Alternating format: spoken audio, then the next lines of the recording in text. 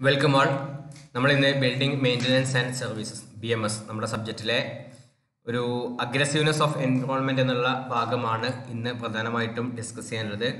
അതിനു മുൻപ് ലാസ്റ്റ് ക്ലാസ്സിൽ നമ്മൾ കംപ്ലീറ്റ് ചെയ്യാൻ വിട്ട ഏതാനും ഭാഗങ്ങളുണ്ട്. ആ ഒരു ഭാഗം നമ്മൾ എന്ത് ചെയ്യും, ഒന്ന് ഡിസ്കസ് ചെയ്ത് പൂർത്തിയാക്കും. നമ്മൾ ക്ലാസ്സിലേക്ക് നേരിട്ട് പ്രവേശിക്കുകയാണ്. നമ്മളിപ്പോൾ പഠിച്ചുകൊണ്ടിരിക്കുന്നത് factors affecting durability of buildings എന്നുള്ള ഒരു ഭാഗമാണ്.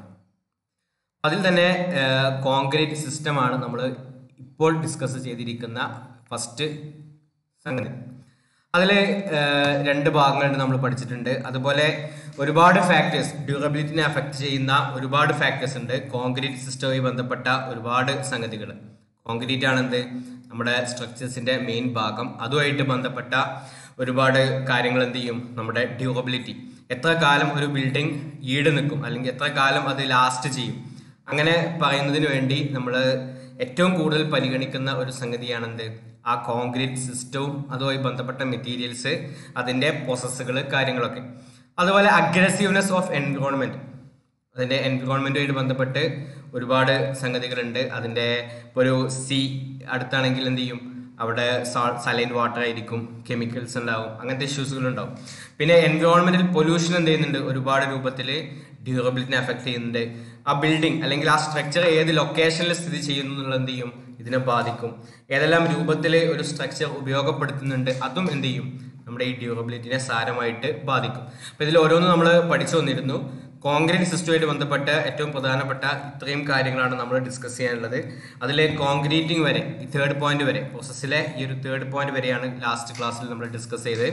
ഇനി അങ്ങോട്ടേക്ക് നോക്കുക. ക്യൂറിംഗ് ആണ് നമുക്ക് അടുത്തത് പഠിക്കാനുള്ളത്. ശേഷം വർക്ക്മാൻഷിപ്പ് ഉണ്ട്, ഓവർലോഡിംഗ് ഉണ്ട്, സൈക്ലിക് ലോഡിംഗ് ഉണ്ട്, യൂസേജ് ആൻഡ് മെയിൻ്റനൻസ് ഉണ്ട്. നേരത്തെ നമ്മൾ സൂചിപ്പിച്ചിട്ടുണ്ട്. നമ്മൾ ഈ ഒരു ക്ലാസിഫിക്കേഷൻ എന്താണ്, ഒന്ന് പഠിക്കാൻ വേണ്ടി മാത്രം കൊണ്ടുവന്നുള്ളൂ.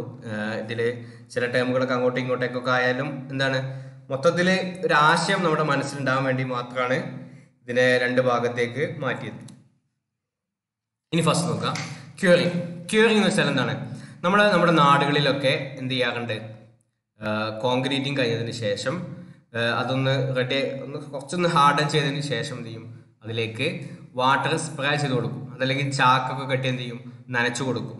ഇനി അതല്ലെങ്കിൽ സൈഡുകളിലൊക്കെ ചെറിയൊരു ബണ്ട് കെട്ടി അതിനുള്ള പോണ്ടിങ് എന്ന് പറയും, നമ്മൾ വെള്ളം എന്ത് ചെയ്യും, കെട്ടിച്ച് നിർത്തും. ഇങ്ങനെ ചെയ്യുന്നത് കാണാം. ഈ ഒരു പ്രോസസ്സിനാണ് ശരിക്കും എന്ത് പറയാം, ക്യൂറിംഗ് എന്ന് പറയാം. അതായത് the process of preventing the loss of moisture from the concrete while maintaining A satisfactory temperature. ക്യൂറിംഗിന്റെ definition ഇങ്ങനെയാണ് പറയാം, അതിലുള്ള മോയ്സ്ചർ കണ്ടന്റ്. അതായത് കോൺക്രീറ്റിന് ഒരു പ്രത്യേകത ഉണ്ട്, അതിൽ സിമെന്റ് ഉണ്ട് അല്ലേ, സിമെന്റും വാട്ടറും ആഡ് ചെയ്ത് ഹൈഡ്രേഷൻ നടക്കുമ്പോഴാണ് എന്ത് ചെയ്യുന്നത്, അതിന് സ്ട്രെങ്ത് കിട്ടുന്നത്. Concrete gain strength by hydration. അപ്പോൾ ഈ ഹൈഡ്രേഷൻ എന്ത് ചെയ്യണം, നടക്കുന്നതിനനുസരിച്ചിട്ടാണ് ഇതിന് സ്ട്രെങ്ത് കിട്ടുക. ഹൈഡ്രേഷൻ നടക്കാൻ ആര് വേണം, വാട്ടർ അഥവാ മോയ്സ്ചർ വേണം. എന്നാൽ മാത്രമേ എന്ത് ചെയ്യുള്ളൂ, ഹൈഡ്രേഷൻ നടക്കുള്ളൂ. അപ്പോൾ ഈ ഒരു വാട്ടറിന്റെ കണ്ടന്റ് എന്ത് ചെയ്യണം, അല്ലെങ്കിൽ ഒരു മോയ്സ്ചർ കുറഞ്ഞ രൂപത്തിലെങ്കിലും നമ്മൾ കോൺക്രീറ്റിന്റെ ഉള്ളിൽ ഉണ്ടായിരിക്കണം. എന്നാൽ മാത്രമേ എന്ത് ചെയ്യുള്ളൂ, അതിൽ സ്ട്രെങ്ത് ഗെയിനിങ് നടക്കുള്ളൂ. അപ്പം അതിന് വേണ്ടിയിട്ടാണ് നമ്മൾ എന്ത് ചെയ്യുന്നത്, ക്യൂറിംഗ് ചെയ്ത് കൊടുക്കുന്നത്. ക്യൂറിംഗ് ചെയ്യുമ്പോൾ എന്ത് ചെയ്യും, അതിൻ്റെ ചെറിയ ചെറിയ പോർസിലൂടെ വാട്ടർ ഉള്ളിലേക്ക് ചെല്ലും. ഹൈഡ്രേഷൻ എന്നുള്ള പ്രോസസ്സ് എന്ത് ചെയ്യും, വീണ്ടും നടക്കും. അങ്ങനെ ഒരു ടേമിലേക്ക് നടന്നാൽ എന്ത് ചെയ്യും, അതിന് നമ്മൾ ഉദ്ദേശിച്ച സ്ട്രെങ്ത് കിട്ടും. അപ്പം ഈ ഒരു പ്രോസസ്സിനാണ് നമ്മൾ എന്ത് പറയാം, ക്യൂറിംഗ് എന്ന് പറയാം. അതായത് process of preventing the loss of moisture. Loss of moisture എന്ത് ചെയ്യാണ്, നമ്മൾ പ്രിവെന്റ് ചെയ്യാണ്. അതായത് വെള്ളം നഷ്ടപ്പെടാതിരിക്കുക. വെള്ളം അതിൽ എന്ത് ചെയ്യണം, ഉണ്ടാവണം. ഫുൾ ടൈം എന്ത് ചെയ്യണം, അതിൽ ഒരു പീരീഡ് വരെ അതിന് കിട്ടിക്കൊണ്ടേ ഇരിക്കണം. എന്നാലേ എന്ത് ചെയ്യുള്ളൂ, അതിന് ഹൈഡ്രേഷൻ എന്നുള്ള പ്രോസസ്സ് നടക്കുള്ളൂ. അതുപോലെ തന്നെ എന്ത് ചെയ്യണം, ഹൈഡ്രേഷൻ നടക്കുമ്പോൾ സ്വാഭാവികമായിട്ടും അവിടെ എന്ത് ചെയ്യും, അതിൻ്റെ ഒരു ടെമ്പറേച്ചർ, അതിന് എക്സോതെർമിക് റിയാക്ഷൻ ആണ്. അപ്പോൾ ഒരു ടെമ്പറേച്ചർ എന്ത് ചെയ്യും, അവിടെ മെയിൻറ്റെയിൻ ചെയ്യും. അപ്പോഴേ അതിന് സ്ട്രെങ്ത് ഗെയിനും കാര്യങ്ങളൊക്കെ പ്രോപ്പറായിട്ട് നടക്കുള്ളൂ. അതുപോലെ to avoid loss of moisture curing is required. നമ്മൾ നേരത്തെ സൂചിപ്പിച്ച സംഗതികൾ തന്നെയാണ്. ഒന്ന് പേരും ഭാഷയും കോലൊക്കെ മാറ്റിയിട്ട് എന്ത് ചെയ്യാണ്, ഒന്നുകൂടെ പോയിന്റായിട്ട് അവതരിപ്പിച്ചെന്നുള്ളൂ. To avoid loss of moisture curing is required. എന്തിനാണ് ക്യൂറിംഗ് എന്ന് ചോദിച്ചു കഴിഞ്ഞാൽ, കോൺക്രീറ്റിൽ സ്ട്രെങ്ത് കിട്ടണം എന്നുണ്ടെങ്കിൽ ഹൈഡ്രേഷൻ എന്നുള്ള പ്രോസസ്സ് നടക്കണം. ഹൈഡ്രേഷൻ എന്ന് വെച്ചാൽ വാട്ടറും സിമെന്റും റിയാക്ട് ചെയ്ത് അതിൽ നിന്ന് ഹീറ്റ് എന്ത് ചെയ്യും, പുറത്തള്ളും, അഥവാ എക്സോതെർമിക് റിയാക്ഷൻ നടക്കും. അതിനാണ് നമ്മൾ ഹൈഡ്രേഷൻ എന്ന് പറയുന്നത്. ഈ ഒരു പ്രോസസ്സ് നടന്നാലേ എന്ത് ചെയ്യുള്ളൂ, കോൺക്രീറ്റിന് സ്ട്രെങ്ത് കിട്ടുള്ളൂ. ഇത് നടക്കണമെന്നുണ്ടെങ്കിൽ വാട്ടർ വേണം. അപ്പോൾ ഈ വാട്ടറിന്റെ കണ്ടന്റ് അതിൽ നിലനിർത്തി കൊടുക്കുന്നതിന് വേണ്ടിയിട്ടാണ് ശരിക്കും എന്ത് ചെയ്യുന്നത്, നമ്മൾ ക്യൂറിങ് ചെയ്യണത്. അഥവാ നഷ്ടപ്പെടാതിരിക്കാൻ വേണ്ടിയിട്ട് വെള്ളത്തിന്റെ അംശം നമ്മുടെ കോൺക്രീറ്റിൽ നിന്ന് നഷ്ടപ്പെടാതിരിക്കാൻ വേണ്ടിയിട്ടാണ് എന്ത് ചെയ്യുന്നത്, നമ്മൾ ഇടയ്ക്കിടയ്ക്ക് നനച്ചു കൊടുക്കണം എന്ന് പറയുന്നത്. അതിനുവേണ്ടി ഒരുപാട് മെത്തേഡ്സും സംഗതികളൊക്കെ ഉണ്ടാവും. ഇങ്ങനെ ചെയ്തിട്ടില്ലെങ്കിൽ എന്താ സംഭവിക്കുക, കോൺക്രീറ്റ് സ്ട്രെങ്ത് ഗെയിൻ ചെയ്യില്ല. അതിന് പുറമെ എന്ത് ചെയ്യും, ക്രാക്കുകൾ വരാം. പ്രോപ്പറായിട്ട് ചിലപ്പിനെ എന്ത് ചെയ്യും, എക്സ്പാൻഷൻ വരും, കാര്യങ്ങൾ വരും. ആ സമയത്തൊക്കെ എന്ത് ചെയ്യും, ക്രാക്കിങ്ങും കാര്യങ്ങളൊക്കെ വരാം. ക്യൂറിങ് ചെയ്യുന്നതോടുകൂടെ എന്ത് ചെയ്യും, ഈ ക്രാക്കിങ്ങിനുള്ള സാധ്യതകൾ കൂടെ എന്ത് ചെയ്യും, കുറക്കും. അതായത് സ്ട്രെങ്ത് കൂട്ടും, ക്രാക്കിങ്ങിനുള്ള സാധ്യതകൾ കുറക്കും. ഇത്രയും പോയിന്റ്സ് നോട്ട് ചെയ്തിട്ടുണ്ടാവും. അല്ലെങ്കിൽ പൗസ് ആക്കിയിട്ട് നിങ്ങൾക്ക് എന്ത് ചെയ്യാം, കാണാൻ പറ്റും. നമ്മൾ ED പസിൽ എന്നുള്ള പുതിയൊരു സംഗതിയിലാണ്, പ്യുവർലി ലൈവ് ക്ലാസ് അല്ല. നമ്മൾ എന്ത് ചെയ്യും, ED പസിൽ എന്നുള്ള ഈ ഒരു ആപ്പിലാണ് കേൾക്കുന്നത്. അങ്ങനെ കേൾക്കുന്ന സമയത്ത് എത്ര ശതമാനം ഓരോ കുട്ടിയും കേട്ടു എന്ന് എന്ത് ചെയ്യാൻ പറ്റും, അറിയാൻ പറ്റും. അപ്പം അതുകൊണ്ടാണ് നമ്മൾ ഈ ഒരു സിസ്റ്റത്തിലേക്ക് മാറിയത്. നമ്മൾ അടുത്തൊരു പോയിന്റ് ചർച്ച ചെയ്യുന്നു, എന്തിനു വേണ്ടിയിട്ടെല്ലാം ക്യൂറിങ് ചെയ്യുന്നു. ഇതൊരിക്കൽ ക്വസ്റ്റ്യൻ ആയിട്ട് വന്നതാണ്, അതുകൊണ്ടാണ് ഇങ്ങനെ എന്ത് ചെയ്തത്, ആഡ് ചെയ്തത്. അപ്പോൾ ഒന്ന് നമ്മൾ നേരത്തെ സൂചിപ്പിച്ചു, gain of strength in concrete. Curing ഉണ്ടെങ്കിൽ എന്ത് ചെയ്യുള്ളൂ, സ്ട്രെങ്ത് ഗെയിൻ പ്രോപ്പറായിട്ട് നടക്കുള്ളൂ. അതുപോലെ സർവീസബിലിറ്റി ഇംപ്രൂവ് ചെയ്യും. Improvements in micro structure of concrete, improved durability of concrete. ഇത്രയും കാര്യങ്ങൾ എന്ത് ചെയ്യും, ശരിക്കും ക്യൂറിങ് ചെയ്യുന്നതോട് കൂടെ ലഭിക്കും. ഇത് നമുക്ക് മനസ്സിൽ തന്നെ കിട്ടും. അതിൽ മൈക്രോ സ്ട്രക്ചറുമായിട്ട് ബന്ധപ്പെട്ട ചർച്ചകൾ നമ്മൾ എന്ത് ചെയ്യും, പിന്നീട് പഠിക്കും. പിന്നെ സർവീസബിലി ഓൾറെഡി നമ്മൾ ഡിസ്കസ് ചെയ്തതാണ്. അതിൻ്റെ യൂട്ടിലിറ്റിയാണ്, അതിൻ്റെ ഒരു നമുക്ക് ഉപയോഗിക്കാൻ പറ്റുന്ന ഒരു അവസ്ഥയിൽ ആക്കുക എന്നുള്ളതാണ്. അപ്പോൾ അത് എന്ത് ചെയ്യും, ഇമ്പ്രൂവ് ചെയ്യപ്പെടും. അതിൻ്റെ അങ്ങനത്തെ ഒരു അവസ്ഥ എന്ത് ചെയ്യും, അതിൻ്റെ യൂട്ടിലിറ്റി ഇമ്പ്രൂവ് ചെയ്യപ്പെടും. അതുപോലെ മൊത്തത്തിൽ എന്ത് ചെയ്യും, സ്ട്രെങ്ത് ഗെയിൻ ചെയ്തു, യൂട്ടിലിറ്റി, സർവീസബിലിറ്റി ഇതൊക്കെ എന്ത് ചെയ്തു, നമ്മൾ ഉഷാറായിട്ട് ചെയ്തു. അതിൻ്റെ അർത്ഥം എന്താണ്, ഡ്യൂറബിലിറ്റി ഇൻക്രീസ് ചെയ്യുന്നതാണ്. അപ്പോൾ ക്യൂറിങ് എന്നുള്ളത് എന്താണ്, ഡ്യൂറബിലിറ്റിനെ അഫക്റ്റ് ചെയ്യുന്ന വലിയ ഫാക്ടറാണ്. ക്യൂറിങ് ചെയ്തിട്ടില്ലെങ്കിൽ സ്ട്രെങ്ത് ഗെയിൻ ചെയ്യില്ല, സ്ട്രെങ്ത് ഗെയിൻ ചെയ്തിട്ടില്ലെങ്കിൽ ഡ്യൂറബിൾ ആണെന്ന് നമുക്ക് പറയാൻ പറ്റില്ല. അപ്പം അതൊന്ന് ശ്രദ്ധിക്കുക. ഇതിനു വേണ്ടി ഒരുപാട് മെത്തേഡ്സ് ഉണ്ട്, ജസ്റ്റ് ഒന്ന് അറിയാൻ വേണ്ടി മാത്രം പറഞ്ഞതാണ്. നമ്മുടെ നാട്ടിലൊക്കെ കാണുന്നത് പോലെ പോണ്ടിങ്, എല്ലാ ഭാഗത്തും എന്ത് ചെയ്യും, ഇങ്ങനെ റെക്റ്റാങ്കുലർ ബോക്സുകളാക്കിയിട്ട് ഇവിടെയൊക്കെ ചെറിയ മോർട്ടാർ കൊണ്ട് എന്ത് ചെയ്യും, ചെറിയൊരു ബണ്ട് മാതിരി ചെയ്യും. ഇവിടെ ഉള്ളിൽ എന്ത് ചെയ്യും, വെള്ളം നിറച്ചു കൊടുക്കും, ഉള്ളിൽ വാട്ടർ ചെയ്ത് കൊടുക്കും. ഇനി ഇതല്ലെങ്കിൽ ജസ്റ്റ് എന്ത് ചെയ്യും, സ്പ്രേ നനച്ചു കൊടുക്കും, സ്പ്രിംഗ്ലിങ് ചെയ്യും. പിന്നെ മറ്റൊരു സംഗതിയാണ് ചാക്കുകൾ, വെറ്റ് കവറിങ്സ് എന്ത് ചെയ്യും, നമ്മൾ ആഡ് ചെയ്യും. എന്നിട്ട് ഇത് നനച്ചു കൊടുക്കും. അപ്പോൾ കുറച്ചുകൂടെ സമയം എന്ത് ചെയ്യും, വാട്ടർ അതിൽ നിലനിൽക്കാൻ സഹായിക്കും എന്നുള്ളതാണ് അതിൻ്റെ പ്രത്യേകത. അതുപോലെ തന്നെ എന്ത് ചെയ്യും, ഇവാപ്രേഷൻ നടക്കും. ഇപ്പോൾ ഇവിടെ നമ്മൾ സ്പ്രിങ്കിൾ ചെയ്യുന്ന സമയത്ത് എന്ത് ചെയ്യും, നല്ല ചൂടുള്ള ഏരിയകളാണെങ്കിൽ പെട്ടെന്ന് ഇവാപ്രേഷൻ നടക്കും. അപ്പം അത്തരം ഇവാപ്രേഷൻ നടന്നാൽ വാട്ടറിൻ്റെ കണ്ടന്റ് എന്ത് ചെയ്യും, ലോസ് ആവും. അപ്പം വെറ്റ് കവറിങ്സ് ഉപയോഗിച്ചാൽ അങ്ങനെ ഒരു ഗുണം കൂടെ എന്ത് ചെയ്യും, ആ വെള്ളത്തിന് അടിയിൽ കുറച്ചൊന്ന് ട്രാപ്പ് ചെയ്യാൻ വേണ്ടി പറ്റും. ഒന്നുകൂടെ സ്ട്രോങ്ലി ട്രാപ്പ് ചെയ്യണമെന്നുണ്ടെങ്കിൽ നമ്മൾ എന്ത് ചെയ്യും, മെംബ്രെയിൻ അല്ലെങ്കിൽ പ്ലാസ്റ്റിക് ഷീറ്റുകൾ എന്ത് ചെയ്യും, നമ്മൾ ഉപയോഗിക്കും. അങ്ങനെയാണെങ്കിൽ പിന്നെ മേൽക്കൂടെ എന്ത് ചെയ്യില്ല, ഇവാപ്രേഷനും സംഗതികളും നടക്കില്ല. ആദ്യം നനക്കും, അതിൻ്റെ മേൽക്കൂടെ എന്ത് ചെയ്യും, ഈ പ്ലാസ്റ്റിക്കിൻ്റെ ഷീറ്റ് ഇടും. അപ്പം അടിയിൽ ഫുള്ള് എന്ത് ചെയ്യും, വാട്ടർ ഉണ്ടാവും. മേൽഭാഗത്ത് ഇവാപ്രേഷൻ നടക്കില്ല. റീസൺ എന്താണ്, വാട്ടറിന് പ്ലാസ്റ്റിക്കിനെ കവർ ചെയ്തിട്ട് വേണം എന്ത് ചെയ്യാൻ, പുറത്തേക്ക് പോകാൻ. അപ്പം അത് നടക്കില്ല. ഇപ്പം ഏറ്റവും എഫക്റ്റീവ് ആയിട്ടുള്ള ഒരു സംഗതിയാണ് സ്റ്റീം ക്യൂറിങ്. വളരെ എഫക്റ്റീവാണ്. ഇതിൻ്റെ ടെക്നിക്കൽ സൈഡൊക്കെ വേണമെങ്കിൽ ഒന്ന് നെറ്റിലൊന്ന് സെർച്ച് ചെയ്ത് നോക്കുക. വളരെ എഫക്റ്റീവ് ആയിട്ടുള്ള ഒരു ക്യൂറിങ് മെത്തേഡാണ് സ്റ്റീം ക്യൂറിങ്. പിന്നെ ഇതല്ലാത്ത വാട്ടർ ബേസ്ഡ് ക്യൂറിങ് ഉണ്ട്, ഈ രൂപത്തിലുള്ള വാട്ടർ ബേസ്ഡ് ക്യൂറിംഗ് ഉണ്ട്. ഇതൊക്കെ അഡീഷണൽ റീഡിങ്സിന് വേണ്ടിയിട്ട് നിങ്ങൾക്ക് തരികയാണ്. ഇത് ഓരോന്ന് നിങ്ങൾക്ക് എന്ത് ചെയ്യാം, എന്താണെന്ന് നോക്കാം. ഇല്ലെങ്കിൽ നമ്മൾ കോൺക്രീറ്റ് ടെക്നോളജിയിൽ എന്ത് ചെയ്യും, ഇതിൻ്റെ ഓരോന്നിൻ്റെയും ഒരു കുറച്ചുകൂടെ ഡെപ്തിൽ നമ്മൾ പഠിക്കും. ഈ സമയത്ത് നിങ്ങൾക്ക് അറിയണമെന്നുണ്ടെങ്കിൽ എന്ത് ചെയ്യാം, ഒന്ന് സെർച്ച് ചെയ്താൽ അതിൻ്റെ ഓരോന്നിൻ്റെയും കൂടുതൽ ഡീറ്റെയിൽസും അതിൻ്റെ ഓരോ എക്യുപ്മെൻറ്റ്സും കാര്യങ്ങളൊക്കെ കാണാൻ പറ്റും. വർക്ക്മാൻഷിപ്പ്, നെക്സ്റ്റ് പോയിന്റ് ആണ് വർക്ക്മാൻഷിപ്പ്. വർക്ക്, മാന്, ഷിപ്പ് അല്ലേ, മൂന്നും നമുക്ക് അറിയാവുന്ന വാക്കുകളാണ്. വർക്ക് എന്ന് പറഞ്ഞാൽ പണിയാണ്, മാൻ എന്ന് പറഞ്ഞാൽ ആളാണ്, ഷിപ്പ് എന്ന് പറഞ്ഞാൽ ഒരുപാട് സംഗതികൾ കൂടി കൊണ്ടുപോകുന്ന സാധനമാണ്. ഒരുപാട് അടങ്ങിയ സാധനം തന്നെയാണ് എന്ത്, വർക്ക്മാൻഷിപ്പ്. അഥവാ പണിക്കാർ അഥവാ നമ്മുടെ വർക്കേഴ്സ് എത്ര നന്നായിട്ട് ഈ ഒരു വർക്ക് ചെയ്യുന്നു, അതിനാണ് വർക്ക്മാൻഷിപ്പ് എന്ന് പറയാം. നമുക്കിങ്ങനെ പറയാം, it defines the quality of construction. വർക്ക്മാൻഷിപ്പാണ് എന്ത് ചെയ്യുക, ക്വാളിറ്റി ഓഫ് കൺസ്ട്രക്ഷൻ തീരുമാനിക്കുന്ന ഒരു പ്രധാനപ്പെട്ട ഘടകം. കാരണം വർക്ക്മാൻഷിപ്പ് എന്ന് വെച്ചാൽ ഒരു സ്കില്ലാണ്, degree of skill which construction is done. നമ്മുടെ ഒരു സ്കില്ലാണ്.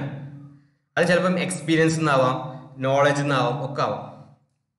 എങ്ങനെയാണോ നമുക്ക് ആ ഒരു നൈപുണ്യം നേടിയെടുത്തത്, അതാണ് ശരിക്കും എന്ത് ഈ വർക്ക്മാൻഷിപ്പിന്റെ ഒരു ബേസിക്, അതിന്റെ ക്വാളിറ്റി തീരുമാനിക്കുക. പിന്നെ എന്താണ്, സയൻസ് ഉണ്ട്, അതിൽ എഞ്ചിനീയറിംഗ് ആസ്പെക്റ്റുകളുണ്ട്. അതിൽ ഇത്ര ഇപ്പം M20 എന്ന് പറഞ്ഞു കഴിഞ്ഞാൽ 1:1.5:3 ഈ പ്രൊപ്പോർഷനിൽ തന്നെ എന്ത് ചെയ്യണം, അതിന്റെ ഇൻഗ്രീഡിയൻസിനെ നമ്മൾ സെലക്ട് ചെയ്യണം. അതിൽ ഓരോ സിമെന്റിനെയും അഗ്രിഗേറ്റിനെയും ഒക്കെ നമ്മൾ സെലക്ട് ചെയ്യണം. Water content, water cement ratio എത്ര എന്ന് പറഞ്ഞാൽ അത് അങ്ങനെ തന്നെ നമ്മൾ ആക്കി കൊടുക്കണം. അപ്പം അത് ആക്കി മാറ്റാൻ എങ്ങനെയാണോ കൃത്യമായിട്ട് നമുക്ക് ഡിഫൈൻ ചെയ്തത് അതുപോലെ ചെയ്യാൻ ഈ വർക്കേഴ്സിനുള്ള സ്കില്ലിനെയാണ് എന്ത് പറയാം, വർക്ക്മാൻഷിപ്പ് എന്ന് പറയാം. അതായത് ഇത് related to workers skill and knowledge.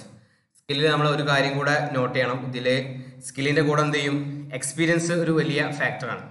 അത് പ്രത്യേകം നമ്മൾ നോട്ട് ചെയ്യണം. എക്സ്പീരിയൻസ് എന്ത് ചെയ്യും, ഇതിൽ ഒരു വലിയ ഫാക്ടറാണ്. എക്സ്പീരിയൻസിനെ ഒരു വലിയ ഫാക്ടറായിട്ട് നമ്മൾ കാണണം. ഇനി പ്രോപ്പർ വർക്ക്മാൻഷിപ്പ് ഉണ്ടെങ്കിൽ എന്ത് ചെയ്യും, it increases the quality of construction and durability. ഇപ്പോൾ ഒരു ഉദാഹരണം പറഞ്ഞു കഴിഞ്ഞാൽ, നമ്മൾ വാട്ടർ സിമെന്റ് റേഷ്യോ നമ്മൾ 0.5 ആയിട്ട് തീരുമാനിച്ചു, അല്ലെങ്കിൽ 0.45 ആയിട്ട് നിശ്ചയിച്ചു. എന്നിട്ട് ഇത് കൺസ്ട്രക്ട് ചെയ്യുന്ന സൈറ്റിൽ നോക്കിയപ്പം എന്ത് ചെയ്യാണ്, അവിടെ ഒരു വർക്കർ എന്ത് ചെയ്യാണ്, ഈ കോൺക്രീറ്റിന്റെ മിക്സ് ചെയ്യുന്ന സമയത്ത് കോൺക്രീറ്റ് പ്രോപ്പറായിട്ട് മിക്സ് ആവുന്നില്ല എന്ന് ഫീൽ ചെയ്തു. മനസ്സിലൊരു ഫീലിംഗ് ഉണ്ടാവുമല്ലോ. അങ്ങനെ ഫീൽ ചെയ്യുമ്പോൾ ഒരു ബക്കറ്റ് അധികം വെള്ളം ഒഴിക്കുകയാണ് അതിലേക്ക്. അതെന്ത് ചെയ്യും, അത് ആ വർക്കർ സ്വന്തമായിട്ട് എടുത്തൊരു തീരുമാനമാണ്. അത് അതിൻ്റെ ക്വാളിറ്റിനെ റെഡ്യൂസ് ചെയ്യും, സ്ട്രെങ്ത് എന്ത് ചെയ്യും, കുറക്കും. കാരണം വാട്ടറിൻ്റെ കണ്ടന്റ് കൂടിക്കഴിഞ്ഞാൽ എന്ത് ചെയ്യും, സ്ട്രെങ്ത് കുറയും. വർക്കബിലിറ്റി കൂടും, അതൊരു പോയിന്റാണ്. പക്ഷേ സ്ട്രെങ്ത് എന്ത് ചെയ്യും, കുറയും. ഡ്യൂറബിലിറ്റി കുറയും. ഇങ്ങനൊരു ഇഷ്യൂ എന്ത് ചെയ്യും, നമ്മളെ കോൺക്രീറ്റുമായി ബന്ധപ്പെട്ട ഓരോ സംഗതികൾ എടുക്കുന്ന സമയത്തും അതിൻ്റെ അളവ് മാറിയാൽ, അതിൽ പ്രോപ്പറായിട്ടുള്ള കോമ്പാക്ഷൻ നടന്നിട്ടില്ലെങ്കിൽ, ഇപ്പം ഒരാൾ നമ്മൾ എന്ത് ചെയ്തു, കോമ്പാക്ഷൻ ചെയ്യാൻ വേണ്ടി ഏൽപ്പിച്ചു. അയാൾ കോമ്പാക്ഷൻ ശരിക്കും ചെയ്തിട്ടില്ല. അയാളൊന്ന് ഫോൺ വന്നപ്പോൾ എന്ത് ചെയ്തു, കുറച്ച് ഭാഗം കോമ്പാക്ട് ചെയ്യാതെ അവിടെ വിട്ടു. അങ്ങനെ ചെയ്തു കഴിഞ്ഞാൽ ആ കോൺക്രീറ്റ് എന്ത് ചെയ്യും, ഹാർഡൻ ചെയ്യും. അതിനുശേഷം നമ്മൾ അതിൻ്റെ ഫോം വർക്ക്, ഇപ്പം നമ്മളൊരു സ്ലാബാണ് ചെയ്യുന്നത് നോക്കുക, ആ സ്ലാബാണ് ചെയ്തതുണ്ടെങ്കിൽ അതിനടിയിൽ നിന്ന് എന്ത് ചെയ്യും, നമ്മൾ ഫോം വർക്ക് റിമൂവ് ചെയ്യും. അത്തരം ഒരു സമയത്ത് ഇപ്പം ഇതാണ് നമ്മുടെ സ്ലാബ് നോക്കുക, ഇതാണ് നമ്മുടെ സ്ലാബ്. ഇതിനടിയിലായിരുന്നു നമ്മൾ ഫോം വർക്കൊക്കെ വെച്ചത്. ആ ഫോം വർക്ക് റിമൂവ് ചെയ്ത് കഴിഞ്ഞാൽ ഇവിടെ ചില ഭാഗത്ത് എന്ത് ചെയ്യും, നമ്മൾ കോമ്പാക്ട് ചെയ്യാത്ത ഭാഗത്ത് ഇങ്ങനെ ഒരു എഫക്റ്റ് കാണും. കുറച്ച് കോൺക്രീറ്റ് എന്ത് ചെയ്യും, ഇങ്ങനെ തള്ളി നിൽക്കും. അല്ലെങ്കിൽ സിമെന്റിന്റെ ഒരു പ്രോപ്പർ ഫില്ലിങ് അവിടെ നടന്നിട്ടുണ്ടാവില്ല. അപ്പൊ ആ ഒരു ഏരിയനെ ഇങ്ങനത്തെ ഹണി കോമ്പിങ് ഉണ്ടാവാനുള്ള ഒരു സാധ്യത എന്തിനുണ്ട്, പ്രോപ്പർ വർക്ക്മാൻഷിപ്പ് കോമ്പാക്ഷൻ നടന്നിട്ടില്ലെങ്കിൽ എന്ത് ചെയ്യും, ഉണ്ടാവാൻ. പ്രോപ്പറായിട്ട് കോമ്പാക്ട് ചെയ്തിട്ടില്ലെങ്കിൽ അഥവാ പ്രോപ്പറായിട്ട് വർക്ക്മാൻഷിപ്പ് ഇല്ലെങ്കിൽ ഇത്തരം പ്രശ്നങ്ങൾ ഉണ്ടാവാം. ഇതല്ലാത്ത ഒരുപാട് പ്രശ്നങ്ങൾ എന്ത് ചെയ്യും, ഇങ്ങനെ ഓരോ ക്രൈറ്റീരിയ എടുത്തു കഴിഞ്ഞാലും അതിൽ വർക്കേഴ്സ് ചെയ്തതിലുള്ള മിസ്റ്റേക്കുകൾ കാരണം അതിൻ്റെ സ്ട്രെങ്ത് കുറയും, ഡ്യൂറബിലിറ്റി കുറയും, എസ്തെറ്റിക്സ് കുറയും. ഇങ്ങനത്തെ ഡിഫറെൻറ്റ് ഇഷ്യൂസ് എന്ത് ചെയ്യാം, ഉണ്ടാക്കാം. അപ്പോൾ വർക്ക്മാൻഷിപ്പ് എന്നുള്ളത് എന്താണ്, നമ്മുടെ മെറ്റീരിയൽസ് ആണ്. പക്ഷെ മെറ്റീരിയൽസിനെ എങ്ങനെ ഉപയോഗപ്പെടുത്തുന്നുള്ളതാണ്. ഇപ്പോൾ അതിനെ ഓരോ ആളുകൾ അതിൻ്റെ ക്വാളിറ്റി എന്താണ്, അവരുടെ സ്കില്ല് എന്താണ്. ചിലപ്പോൾ ചില ആളുകൾ സയൻസിനപ്പം അവരുടെ സ്കില്ലുണ്ടാവും, അങ്ങനത്തെ ആളുകളുണ്ട്. സ്കില്ല് ചിലപ്പോൾ നന്നായിട്ടുള്ള ആളുകൾ ചിലപ്പോൾ എന്ത് ചെയ്യും, ഓരോ കേസുകൾക്ക് അനുസരിച്ചിട്ട് അവർ തന്നെ സ്വന്തമായിട്ട് അവരുടെ എക്സ്പീരിയൻസ് ബേസ് ചെയ്തിട്ട് തീരുമാനങ്ങൾ എടുക്കും. അതൊക്കെ ചിലപ്പോൾ ഡ്യൂറബിലിറ്റി ഇൻക്രീസ് ചെയ്യാം. അതൊരു മിസ്കാൽക്കുലേഷൻ ആണെങ്കിൽ എന്ത് ചെയ്യും, അത് നഷ്ടപ്പെടാം. അപ്പം ഇങ്ങനെ രണ്ട് രൂപത്തിലും എന്ത് ചെയ്യാം, അതൊക്കെ സംഭവിക്കാൻ സാധ്യത ഉണ്ട്. വർക്ക്മാൻഷിപ്പ് വളരെ ഇമ്പോർട്ടൻ്റ് ആണ്. അടുത്തത് ഓവർലോഡിങ് ആണ്. ഇവിടെ ചിത്രത്തിലൊക്കെ കാണാം ഒരു ബ്രിഡ്ജാണ്. ആ ബ്രിഡ്ജിൽ എന്ത് ചെയ്തു, അതിന് താങ്ങാവുന്നതിലപ്പുറമുള്ള ഒരു ലോഡ് അതിലൂടെ കയറ്റി കൊണ്ടുപോയി. നമുക്കറിയാം സ്റ്റീലൊന്നും എന്ത് ചെയ്യില്ല, ഇതിപ്പോൾ ഒരു സ്റ്റീലിൻ്റെ ബ്രിഡ്ജാണ്, പെട്ടെന്നായിട്ട് ഫെയിൽ ആയിക്കൊള്ളുന്നില്ല. എന്ത് ചെയ്യും, സ്റ്റീല് നമുക്ക് വാർണിംഗ് തരും. അത് ഒരു ടെക്റ്റൈൽ മെറ്റീരിയൽ ആണ് അല്ലേ, പെട്ടെന്ന് എന്ത് ചെയ്യില്ല, ഫെയിൽ ആവില്ല. നമ്മൾ പണ്ട് സ്ട്രെസ് സ്ട്രെയിൻ ഗ്രാഫ് വരച്ചിരുന്നു അല്ലേ, സ്റ്റീലിൻ്റെ. മൈൽഡ് സ്റ്റീലൊക്കെ വരച്ച സമയത്ത് എന്ത് ചെയ്തു, ഒരു പ്രൊപ്പോർഷനായിട്ട് ലിമിറ്റ് വരെ പോകും. പിന്നെ ഒന്ന് മേലോട്ട് പോയി അപ്പർ ഈൽഡ് ലോവർ ഈൽഡ് ഇങ്ങനെ പോയിട്ട് ഇങ്ങനെയാണ് അതിൻ്റെ ഫ്രാക്ചർ വരിക. അതായത് ഈ ഒരു ഈൽഡ് വരെയുള്ള ഭാഗമാണ് എന്ത് ചെയ്യുക, ലോവർ ഈൽഡ് വരെയുള്ള ഒരു പോയിന്റ്, അതാണ് നമ്മൾ എന്ത് ചെയ്യുക, സെലക്ട് ചെയ്യുക. അപ്പം ആ ഒരു ഭാഗത്ത് ചിലപ്പോൾ എത്ര സ്ട്രെങ്ത് എടുക്കാൻ പറ്റുമോ അത് കഴിഞ്ഞാൽ എന്ത് ചെയ്യും, അവിടെ ഒരു ഡിഫോർമേഷൻ നടക്കും കേട്ടോ. ഇവിടെ ഡിഫോർമേഷൻ, പ്ലാസ്റ്റിക് ഡിഫോർമേഷൻ നടക്കും. അപ്പം ആ സമയത്ത് ചിലപ്പോൾ എന്ത് ചെയ്യാം, ഒരു പാലം, സ്റ്റീൽ കൊണ്ടുണ്ടാക്കിയ പാലൊക്കെ തൂങ്ങാം, പക്ഷെ അത് പൊട്ടൂല. റീസൺ എന്താണ്, ഇവിടെ ഒരു 415 ആണെന്ന് വെക്കുക, 415 മെഗാ പാസ്കൽ ആണെങ്കിൽ ഇവിടെ ചിലപ്പോൾ എന്തായിരിക്കും, ഒരു 800 മെഗാ പാസ്കലൊക്കെ ആയിരിക്കും അതിൻ്റെ ഫെയിലിയർ പോയിന്റ്. അതായത് വലിയ ഒരളവിൽ എന്ത് ചെയ്യും, ഇനിയും അത് ലോഡ് എടുക്കാൻ പറ്റും. ഇങ്ങനെ ഡിഫോം ചെയ്തതിന് ശേഷവും ഇതിന് ലോഡ് എടുക്കാൻ പറ്റും. പക്ഷെ അവിടെ ഫെയിൽ ആവുന്ന ക്രൈറ്റീരിയ എന്താണ്, സർവീസബിലിറ്റി ക്രൈറ്റീരിയ ഫെയിൽ ആവും. സർവീസബിലിറ്റി എന്നുള്ളൊരു ക്രൈറ്റീരിയ ഉണ്ട്.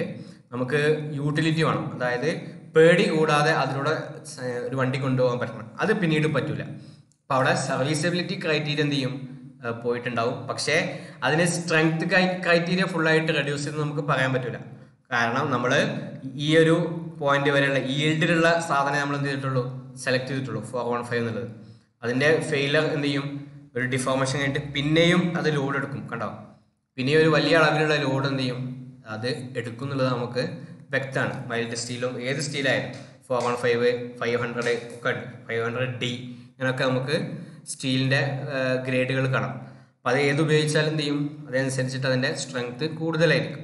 പക്ഷെ അതിനെ ഓവർകം ചെയ്യുന്ന ലോഡ് വന്നു കഴിഞ്ഞാൽ അതിന് സ്വാഭാവികമായിട്ടും ഡിഫോർമേഷൻ നടക്കും, ചിലപ്പോൾ ഫെയിലറും നടക്കും. അപ്പം ഇതിനും മേലേക്കുള്ള ഒരു ലോഡ് വന്നു കഴിഞ്ഞാൽ എന്ത് ചെയ്യും, അവിടെ ഫെയിലറാണ് നടക്കുക. ഇതിന് മേലേക്ക് ലോഡ് വന്നു കഴിഞ്ഞാൽ അതും ഫെയിലറിലേക്ക് എന്ത് ചെയ്യും, എത്തിക്കും. Overloading leads to failure of the structure. Overloading leads to failure of the structure. അതുപോലെ ലോഡ് എന്ത് ചെയ്യണം, ഡിസൈൻ ലോഡിൻ്റെ അടിയിലാവണം. നമ്മൾ SD പഠിച്ചിട്ടുണ്ട് ഡിസൈൻ ലോഡ് അല്ലേ. നമ്മൾ ഒരു വസ്തു ഡിസൈൻ ചെയ്യുന്ന ഒരു ലോഡുണ്ട്. ഇപ്പോൾ ഒരു ലിഫ്റ്റ്, ആ ലിഫ്റ്റ് നമ്മൾ ഡിസൈൻ ചെയ്തത് ഒരു 1000 കിലോഗ്രാം വെയിറ്റ് താങ്ങാൻ വേണ്ടിയിട്ടാണെന്ന് വെക്കുക. അങ്ങനെയാണെങ്കിൽ അതിന് നമ്മൾ പറയാം, ഇതിൽ ഫാക്ടർ ഓഫ് സേഫ്റ്റി ഒക്കെ അപ്ലൈ ചെയ്തതിന് ശേഷം നമ്മളൊരു ട്രീറ്റ് ചെയ്യുന്ന ലോഡ് എന്തായിരിക്കും, നമ്മളൊരു വലിയ ലോഡ് കാണും, എന്നിട്ട് ഫാക്ടർ ഓഫ് സേഫ്റ്റി ഒക്കെ അപ്ലൈ ചെയ്തിട്ട് ശേഷം നമ്മൾ അവിടെ എഴുതി വെക്കൽ എന്താണ്, ചെറിയൊരു ലോഡാണ്. അതായത് 1000 ശരിക്കും അതിൽ എടുക്കാൻ പറ്റും. പക്ഷെ നമ്മൾ ഫാക്ടർ ഓഫ് സേഫ്റ്റിയും കാര്യങ്ങളൊക്കെ അപ്ലൈ ചെയ്തിട്ട് ഒരു 400 500 ഒക്കെ ആയിരിക്കും എന്ത് ചെയ്യുക, നമ്മളവിടെ എഴുതി വെക്കുക. അപ്പോൾ ആളുകൾക്ക് എന്ത് ചെയ്യും, 500 കൂടുതലായാൽ തന്നെ പേടി വരും. പക്ഷേ സത്യത്തിൽ അത് കുറച്ചുകൂടെ ഒക്കെ വിത്ത്സ്റ്റാൻഡ് ചെയ്യും. നമ്മളൊരു സേഫ്റ്റി പോയിന്റ് ഓഫ് വ്യൂവിലാണ് പറയുന്നത്. ഇതെന്ത് ചെയ്യാൻ പാടില്ല, ആരും മിസ്യൂസ് ചെയ്യാൻ പാടില്ല. അതായത് ലിഫ്റ്റിൽ കൂടുതൽ ആളുകൾക്ക് കയറിയാലും പ്രശ്നമില്ലെന്നൊന്നും ഞാൻ പറയണില്ല. സാധാരണ എന്ത് ചെയ്യും, നമ്മൾ ഡിസൈൻ ചെയ്യുന്ന സമയത്ത് ഒരു ഫാക്ടർ ഓഫ് സേഫ്റ്റി കൂടെ എന്ത് ചെയ്യും, അപ്ലൈ ചെയ്യും. ഇപ്പോൾ നമ്മൾ എഞ്ചിനീയേഴ്സ് എന്ത് ചെയ്യാം, ഒന്ന് മനസ്സിലാക്കി വെക്കുക, നമ്മൾ അങ്ങനെ ചെയ്യണം. നമ്മളങ്ങനെ ചെയ്തിട്ടില്ലെങ്കിൽ എന്ത് ചെയ്യും, ആളുകൾ ഇതിപ്പോൾ 1000 അല്ലേ, ഒരു 1010 വന്നാലൊന്നും പ്രശ്നമില്ല എന്ന് എന്ത് ചെയ്യും, നമ്മളെ കോമൺ ആളുകൾ എന്ത് ചെയ്യും, ലെയ്മെൻസ് അങ്ങനെ ഒരു ധരിക്കും. അപ്പം അതുകൊണ്ട് ഇതൊന്നും എല്ലാവരോടും പറയാൻ പാടില്ല. എഞ്ചിനീയേഴ്സിൻ്റെ മനസ്സിൽ മാത്രം എന്ത് ചെയ്യാൻ പാടുള്ളൂ, ഇതുണ്ടാകാൻ പാടുള്ളൂ.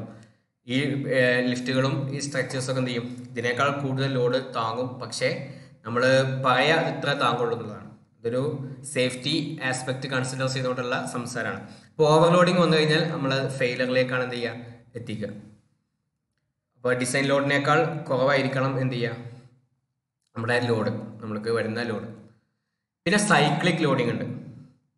സൈക്ലിക് ലോഡിംഗ് എന്ന് വെച്ചാൽ അത് പെട്ടെന്നൊരു ഫെയിലറിലേക്ക് എത്തിക്കും. സൈക്ലിക് ലോഡ്സിൻ്റെ പ്രത്യേകത അതാണ്. അതായത് ഒരു സമയം വരെ ഒരു ഡയറക്ഷനിൽ ലോഡ് വന്നു, പെട്ടെന്ന് വേറെ ഡയറക്ഷനിൽ ലോഡ് വന്നു കഴിഞ്ഞാൽ ആ സ്ട്രക്ചർ എന്ത് ചെയ്യില്ല, അതിനെ പെട്ടെന്ന് എടുക്കാൻ പറ്റില്ല. ഒരു ഇമ്പാക്റ്റ് വരുന്ന സമയത്ത് അതിനെ പെട്ടെന്ന് എന്ത് ചെയ്യാൻ പറ്റില്ല, എടുക്കാൻ പറ്റില്ല. അപ്പോൾ അത് എന്ത് ചെയ്യും, അതുപോലെ അങ്ങനെ വന്നു കഴിഞ്ഞാൽ സ്ട്രെസ് റിവേഴ്സൽ എന്നാണ് ഇതിന് പറയാം. അതുവരെ ഉണ്ടായിരുന്ന സ്ട്രെസ്സുകളല്ല ഇപ്പം ഉണ്ടാവും, അതേ ഡയറക്ഷനിൽ നേരെ അങ്ങോട്ട് ഓപ്പോസിറ്റ് ആവും. അങ്ങനെ വന്നു കഴിഞ്ഞാൽ എന്ത് ചെയ്യും, അത് പെട്ടെന്നുള്ള ഫെയിലറിലേക്കാണ് എന്ത് ചെയ്യുക, എത്തിക്കുക. അങ്ങനെ ഈ സ്ട്രെസ് റിവേഴ്സൽ കാരണം ഉണ്ടാകുന്ന ഫെയിലിയേഴ്സിനെ നമ്മൾ വിളിക്കും ഫാറ്റിക് ഫെയിലർ എന്നാണ് വിളിക്കുക. അപ്പോൾ നമ്മൾ ഈ ഒരു എയർപോർട്ടിലെ ക്രാഷ് നമ്മളിപ്പോൾ തൊട്ട് മുമ്പ് കഴിഞ്ഞ ദിവസങ്ങളിൽ വന്നതാണ്. നമ്മൾ അവർക്കൊക്കെ വേണ്ടി പ്രാർത്ഥിക്കുക. എന്തായാലും ആ വിമാനത്തിൽ സംഭവിച്ചതിൻ്റെ ഒരു എഞ്ചിനീയറിംഗ് സൈഡ് നമ്മൾ ഇന്ന് എടുത്തു നോക്കുകയാണെങ്കിൽ ശരിക്കും എന്താണ്, ആ വിമാനം റൺവേയിലേക്ക് വന്നു, അതുവരെ ഈ ഡയറക്ഷനിലായിരുന്നു അതിൻ്റെ ലോഡ്. പക്ഷേ റൺവേന്ന് എന്തോ ഒരു റീസൺ, അതൊക്കെ എന്ത് ചെയ്യും, റീസൺസ് ഒക്കെ ആളുകൾ പറയും, അത് തെന്നി മാറി ജസ്റ്റ് എന്ത് ചെയ്തു, നമ്മുടെ ഈ ഒരു തായ് ഭാഗത്തിൻ്റെ സ്ഥലത്തേക്ക് വന്നു. അപ്പം ഇങ്ങോട്ട് തട്ടുമ്പോൾ അടിയിൽ നിന്ന് എന്ത് ചെയ്തു, പുതിയൊരു ലോഡാണ് വന്നത്. ഇതിങ്ങനെ ചെരിഞ്ഞ് ഇവിടെ തട്ടിയ സമയത്ത് ഇതുവരെ ഹൈ ലോഡ് മേലെ നിന്ന് വരികയാണ്. വിമാനത്തിലെ ലോഡ് എന്ന് വെച്ചാൽ എന്താണ്, ഇമ്പാക്ട് ലോഡാണ്. ആകാശത്ത് നിന്ന് പെട്ടെന്ന് റൺവേയിലേക്ക് വരികയാണ്. അപ്പോൾ ഹൈ ഇമ്പാക്ട് ലോഡാണ്. അപ്പോൾ മേലെ നിന്നുള്ള ലോഡ് പെട്ടെന്ന് എന്ത് ചെയ്തു, അടിയിൽ നിന്ന് ഒരു ലോഡ് വന്നു.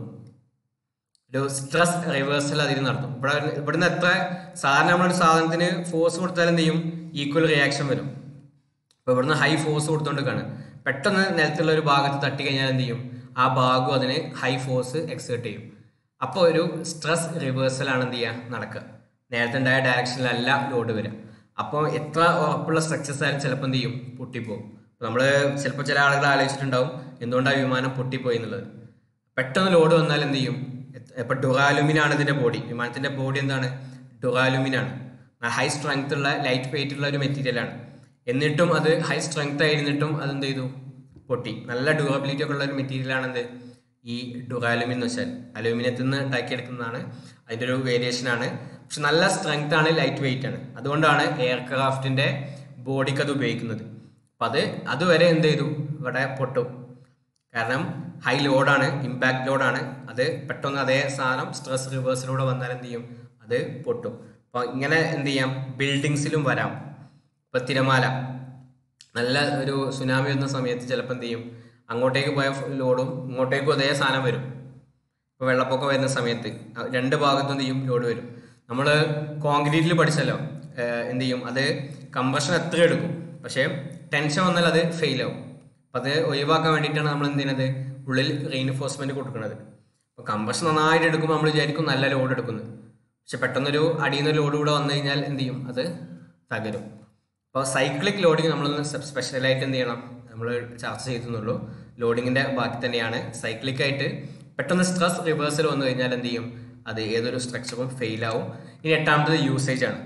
ഏതെല്ലാം കാര്യങ്ങൾക്ക് വേണ്ടി നമ്മൾ ഉപയോഗിക്കുന്നു, അതുപോലെ അതിൻ്റെ മെയിൻ്റനൻസ്. ഇടയ്ക്കിടയ്ക്ക് എന്ത് ചെയ്യണം, ഒരു മെയിൻ്റനൻസ് നമ്മൾ കൊടുക്കണം. നോർമൽ മെയിൻ്റനൻസ് ആണ് നമ്മൾ ഉദ്ദേശിക്കുന്നത്. When the structure subjected to dynamical and അപ്രസീവ് loading conditions, durability reduces. Dynamical എന്ന് വെച്ചാൽ എന്താ, മൂവിങ്. അതങ്ങനെ ഡൈനാമിക് ആണ്, മൂവ് ചെയ്തുകൊണ്ടേയിരിക്കും. ഒരു ഉദാഹരണം പറഞ്ഞാൽ, ഒരു മെഷീനറി എന്ത് ചെയ്യുന്നുണ്ട്, നമ്മളെ ബിൽഡിങ്ങിൻ്റെ ഉള്ളിൽ വർക്ക് ചെയ്യുന്നുണ്ട്.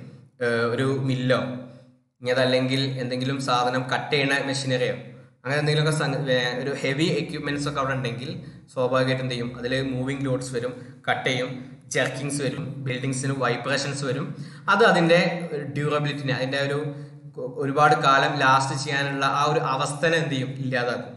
പിന്നെ അബ്രസീവ് ലോഡിങ്സ് വെച്ചാൽ എന്താ, ഇപ്പോൾ ഒരു മെഷീൻ എന്ത് ചെയ്യുന്നുണ്ട്, മൂവ് ചെയ്യുന്ന സമയത്ത് അതങ്ങനെ എന്തൊരു സ്പെഷ്യൽ വർക്ക് ചെയ്തുകൊണ്ടിരിക്കുകയാണ്. പക്ഷെ അത് ഒരതുമ്പോൾ എന്ത് ചെയ്യും, അത് ആ ബിൽഡിങ്ങിൻ്റെ ജെർക്കിങ്ങിന് എത്തിക്കും. അതുപോലെ അതിൻ്റെ എന്താ പറയുക, ആ അടിഭാഗവും സൈഡൊക്കെ എന്ത് ചെയ്യും, പൊളിഞ്ഞു പോരാം. ഒരു അപ്രസീവ് നേച്ചർ ഉണ്ടല്ലോ, അപ്രസീവ് കട്ട് ചെയ്യാനുള്ള ആ ഒരു ടെൻഡൻസിയാണ്, അതിലൊരു സ്ക്രാച്ച് വീഴ്ത്താനുള്ള ആ ഒരു ടെൻഡൻസി. അപ്പം അങ്ങനെ മെറ്റീരിയൽസ് എന്ത് ചെയ്യും, അതിൽ നിന്ന് പുറത്തേക്ക് പോകും. അപ്പം അങ്ങനെ ഡ്യൂറബിലിറ്റി എന്ത് ചെയ്യും, റെഡ്യൂസ് ചെയ്യാൻ സാധ്യത ഉണ്ട്. ഇനി ഇമ്പാക്റ്റ് ലോഡ്സ് വരാം ചിലപ്പോൾ.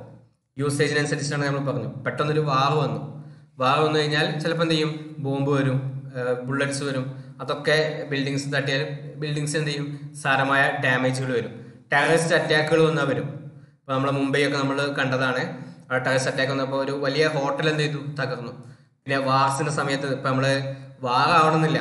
ഇപ്പോൾ നമ്മൾ ഇപ്പോൾ കഴിഞ്ഞ ദിവസങ്ങളിൽ കണ്ടല്ലോ, ബേറത്തിൽ സംഭവിച്ചെന്താ, ഒരു കെമിക്കൽസ് എന്ത് ചെയ്യാണ്, അങ്ങനെ സ്ഫോടനം നടക്കുകയാണ്. അപ്പം അങ്ങനെ എന്തെങ്കിലുമൊക്കെ വന്നു കഴിഞ്ഞാൽ എന്ത് ചെയ്യും, അതൊക്കെ ഇമ്പാക്ട് ലോഡ്സ് ആണ്, പെട്ടെന്ന് വരുന്ന ലോഡ്സ് ആണ്. അപ്പം അങ്ങനത്തെ ലോഡ്സ് വന്നു കഴിഞ്ഞാൽ എന്ത് ചെയ്യും, നമ്മളെ ഡ്യൂറബിലിറ്റി റെഡ്യൂസ് ചെയ്യപ്പെടും. അപ്പോൾ ഏത് തരം ലോഡ്സ് വരുന്നു എന്ത് ചെയ്യും, നമ്മുടെ ബിൽഡിങ്ങിൻ്റെ ഡ്യൂറബിലിറ്റി ഡിറ്റർമൈൻ ചെയ്യും. ഇപ്പം ബ്രിഡ്ജിൽ കണ്ടിന്യൂസ് എന്ത് ചെയ്യാണ്, ലോഡ് വരികയാണ്. അപ്പോൾ അതിൻ്റെ ഡ്യൂറബിലിറ്റി കുറച്ച് കുറയും ബാക്കിയുള്ളതിനെ അപേക്ഷിച്ച് നോക്കുമ്പോൾ. അപ്പം അത് കൺസിഡർ ചെയ്തിട്ടാണ് എന്ത് ചെയ്യുക, നമ്മൾ ഡിസൈനിങ്ങിൽ അതിൻ്റെ റീഇൻഫോഴ്സ്മെൻറ്റ് കൂട്ടിക്കൊടുത്ത് അതിൽ ഉപയോഗിക്കുന്ന സിമെൻറ്റുകൾ മാറ്റി, അത് ഉപയോഗിക്കുന്ന ടെക്നോളജി മാറ്റി, പ്രീ സ്ട്രെസ്സിങ് ഒക്കെ കൊടുത്ത് വളരെ ഉഷാറായിട്ട് നമ്മൾ ചെയ്യാൻ വേണ്ടി ശ്രദ്ധിക്കുക. അതുകൊണ്ടാണ് എന്നാൽ മാത്രമേ എന്ത് ചെയ്യുള്ളൂ, നമ്മൾ ഉദ്ദേശിച്ച ഒരു പീരീഡിലേക്ക് അതിനെ മുന്നോട്ട് കൊണ്ടുപോകാൻ നമുക്ക് പറ്റുള്ളൂ. ഒരു മിനിറ്റ് ചോദ്യമാണ് മിസ്, ഞാൻ ക്ലാസ് റെക്കോർഡ് ചെയ്യാണ്, ഞാൻ കഴിഞ്ഞിട്ട് വിളിക്കാം.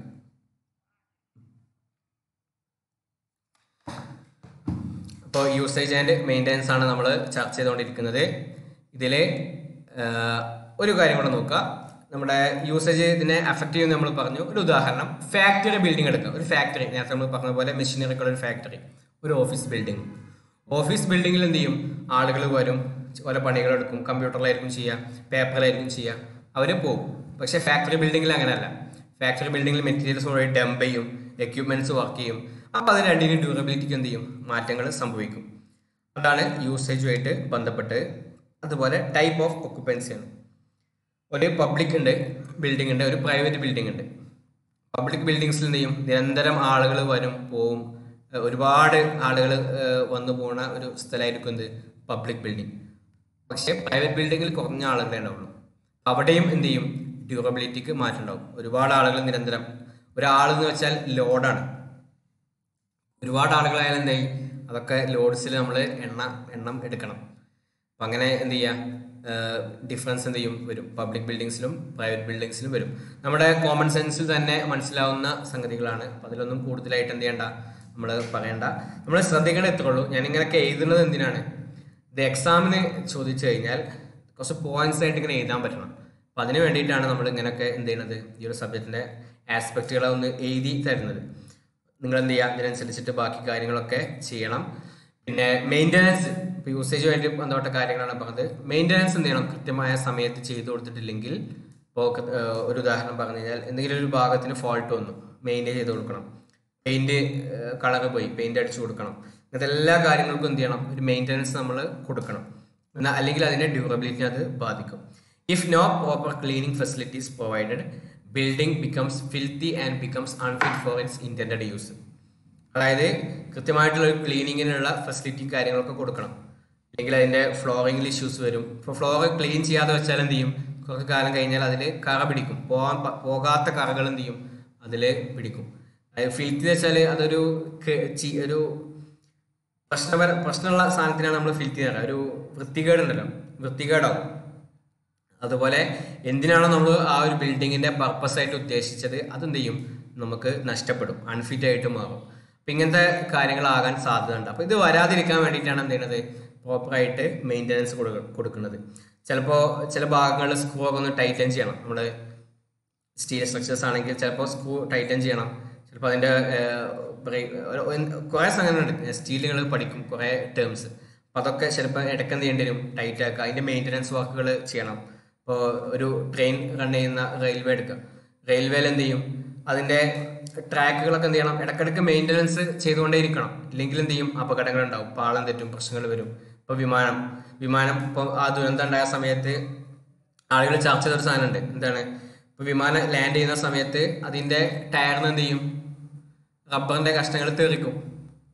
അത് അവിടെ ഉണ്ടാവും. അപ്പോൾ അത് വെള്ളത്തിൽ തങ്ങി നിന്ന് അത് ഒരു വൈദ്യുതിന് സാധ്യത ഉണ്ടോ ഇല്ലയോ എന്നൊക്കെ അവിടെ ഇടയ്ക്കിടയ്ക്ക് ക്ലീൻ ചെയ്യും. അപ്പോൾ ആ ക്ലീനിങ് ഉള്ളത് എന്താണ്? അതിൻ്റെ മെയിൻ്റനൻസിൻ്റെ ഭാഗമാണ്. അപ്പോൾ അങ്ങനത്തെ എന്തെങ്കിലും ഇഷ്യൂസ് ഒക്കെ ഉണ്ടെങ്കിൽ അതൊക്കെ എന്ത് ചെയ്യണം? മെയിൻ്റനൻസ് ഉണ്ടാവണം. മെയിൻ്റനൻസ് 100% ആണെങ്കിൽ റിസ്ക് 0 എന്നാണ് നമ്മൾ പറയാം. മെയിൻ്റനൻസ് 100% ആണെങ്കിൽ പിന്നെ എന്ത് ചെയ്യില്ല? പ്രോബ്ലംസ് 0. അതാണ് ശരിക്ക് നമ്മുടെ വലിയ വലിയ കമ്പനികളൊക്കെ പോളിസി. കറക്റ്റായിട്ട് ഓരോ ഉദ്ദേശിക്കുന്ന സംഗതികൾ മെയിൻ്റനൻസ് ചെയ്താൽ പിന്നെ എന്ത് ചെയ്യില്ല? ആക്സിഡൻസ് 0 ആണ്.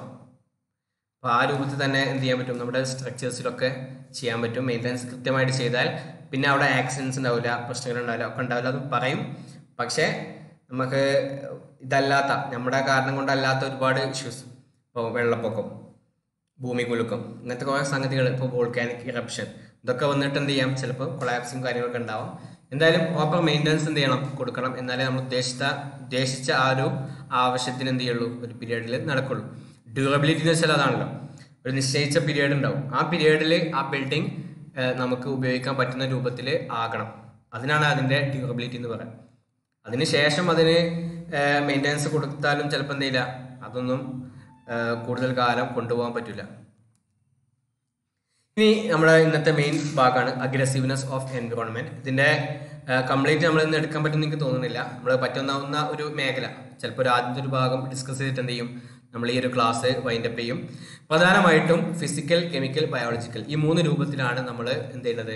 ഈ അഗ്രസീവ്നെസ് ഓഫ് എൻവിറോൺമെൻറ്റ് എന്നുള്ള ഈ ഒരു ഭാഗത്തിനെ നമ്മൾ ചർച്ച ചെയ്യുന്നത്. അഗ്രസീവ്നെസ് എന്ന് പറഞ്ഞാൽ ഒരു ദേഷ്യം എന്നല്ല, എന്താ പറയുക, ഒരു പ്രശ്നം ഉണ്ടാക്കുന്ന, ദേഷ്യം പിടിക്കുന്ന എന്നൊക്കെ പറയാം, ഒരു ഭീകരത, എൻവയോൺമെന്റ് ഉണ്ടാക്കുന്ന ഒരു ഭീകരത അവസ്ഥകൾ, അങ്ങനെയൊക്കെ പറയാം. മനസ്സിലായിട്ടുണ്ടാവും. അഗ്രസീവ് നേച്ചർ എന്നൊക്കെ പറയാൻ എന്താണ്, ഒരു ദേഷ്യം പിടിക്കുന്ന പോലത്തെ ഒരു അവസ്ഥക്കാണ് നമ്മൾ എന്താ പറയാം, അങ്ങനെ പറയാം. അപ്പൊ അതിൽ ഫസ്റ്റ് വൺ ടെമ്പറേച്ചർ ആണ്. ഓരോ പോയിന്റുകളൊന്ന് നോട്ട് ചെയ്യണം. ഏറ്റവും ചുരുങ്ങിയത് നിങ്ങൾ എന്ത് ചെയ്യണം, എക്സാംസിന് ഈ ഹെഡിങ്സ് നമ്മൾ എഴുതി പോകാൻ നമുക്ക് പറ്റണം.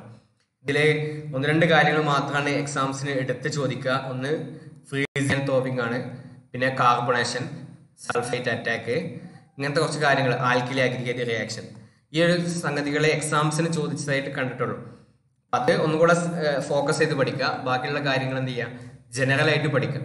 രണ്ടാമത് നമുക്കറിയാം, ഇപ്പോൾ ഫിസിക്കൽ ക്ലാസിഫിക്കേഷനിൽ ഓരോന്നും നമ്മൾ ഡിസ്കസ് ചെയ്യും. ഈ ഒരു ഹെഡിങ്സ് മൊത്തത്തിൽ എന്ത് ചെയ്യാം, നമ്മളൊന്ന് എഴുതി വെക്കണം, എന്നാലേ നമുക്ക് പഠിക്കുമ്പോൾ എളുപ്പം കിട്ടുള്ളൂ. ഫിസിക്കൽ ക്ലാസിഫിക്കേഷന് കീഴിൽ ടെമ്പറേച്ചർ വരും, ചൂട് കൂടുക. ഫിസിക്കൽ എന്ന് വെച്ചാൽ എന്താ, അതിൻ്റെ ഒരു ഫിസിക്കൽ സൈഡാണല്ലേ, അതിൻ്റെ ഒരു നിങ്ങൾക്ക് മനസ്സിലായിട്ടുണ്ടാവും. പിന്നെ കെമിക്കൽ എന്ന് വെച്ചാൽ അതിൻ്റെ ഒരു കെമിസ്ട്രിയുമായിട്ട് ബന്ധപ്പെട്ട ഏരിയ. ബയോളജിക്കൽ എന്ന് വെച്ചാൽ അങ്ങനത്തെ ഒരു ഏരിയ, നമ്മളെ ഓർഗാനിസംസ്, സണ്ണകന്, കുറച്ച് അങ്ങനത്തെ ഒരു ഏരിയകൾ. അപ്പം അതിലെ ചില കാര്യങ്ങൾ എന്ത് ചെയ്യും, ഫിസിക്കലും വരും. ഇപ്പം റെയിന്, വിൻഡ്, ഇതൊക്കെ എന്താണ്, രണ്ടിലും വരും. നമ്മൾ ജസ്റ്റ് ഒന്ന് എന്ത് ചെയ്യുക, പഠിക്കാൻ വേണ്ടിയിട്ടൊന്ന് ക്ലാസിഫൈ ചെയ്യുന്നു. ഫിസിക്കലിൽ ടെമ്പറേച്ചർ വരും. ടെമ്പറേച്ചർ നന്നായി കൂടിയാൽ എന്ത് ചെയ്യും, എക്സ്പാൻഷൻ സംഭവിക്കും, ക്രാക്കുകൾ വരും. മോയ്സ്ചർ നന്നായിട്ട് കൂടിയാൽ സ്ട്രെങ്ത് കുറയാണ് ചെയ്യുക. മോയ്സ്ചർ പാകത്തിനാണെങ്കിൽ ഹൈഡ്രേഷൻ നടക്കും, സ്ട്രെങ്ത് കൂട്ടുകയാണ് ചെയ്യുക. സീപ്പേജ് അഥവാ ലീക്കിങ് നടക്കാം. ഫ്രീസിങ് ആൻഡ് തോവിങ് എന്ന് വെച്ചാൽ തണുത്ത രാജ്യങ്ങളിൽ കാണുന്ന ഒരു ഫിനോമിനാണ്. രാവിലെ എന്ത് ചെയ്യും, ഐസ് കട്ടാവും, പിന്നെ അത് ഉരുകും. അപ്പം ആ ഒരു പ്രോസസ്സ് റിപ്പീറ്റ് ചെയ്യുന്ന സമയത്ത് ക്രാക്കുകളൊക്കെ വരാം. അബ്രാഷൻ എന്ന് വെച്ചാൽ വരുത്തുന്ന സമയത്തില്ലേ, അബ്രസീവ് നേരത്തെ നമ്മൾ പറഞ്ഞു. കാവിറ്റേഷൻ എന്ന് വെച്ചാൽ അതും എന്താണ്, ഹോൾസ് ഉണ്ടായി വരുന്ന ഒരു സിസ്റ്റമാണ്, നമ്മൾ പറയും. ഇറോഷൻ, കാവിറ്റേഷൻ ശരിക്കും എന്താണ്, ഒരു ഫ്ലൂയിഡിന്റെ റണ്ണിങ് കൊണ്ടുണ്ടാകുന്ന ഹൈ വെലോസിറ്റി ഫ്ലൂയിഡിന്റെ റണ്ണിങ്ങുമായിട്ട് ബന്ധപ്പെട്ടാണ്.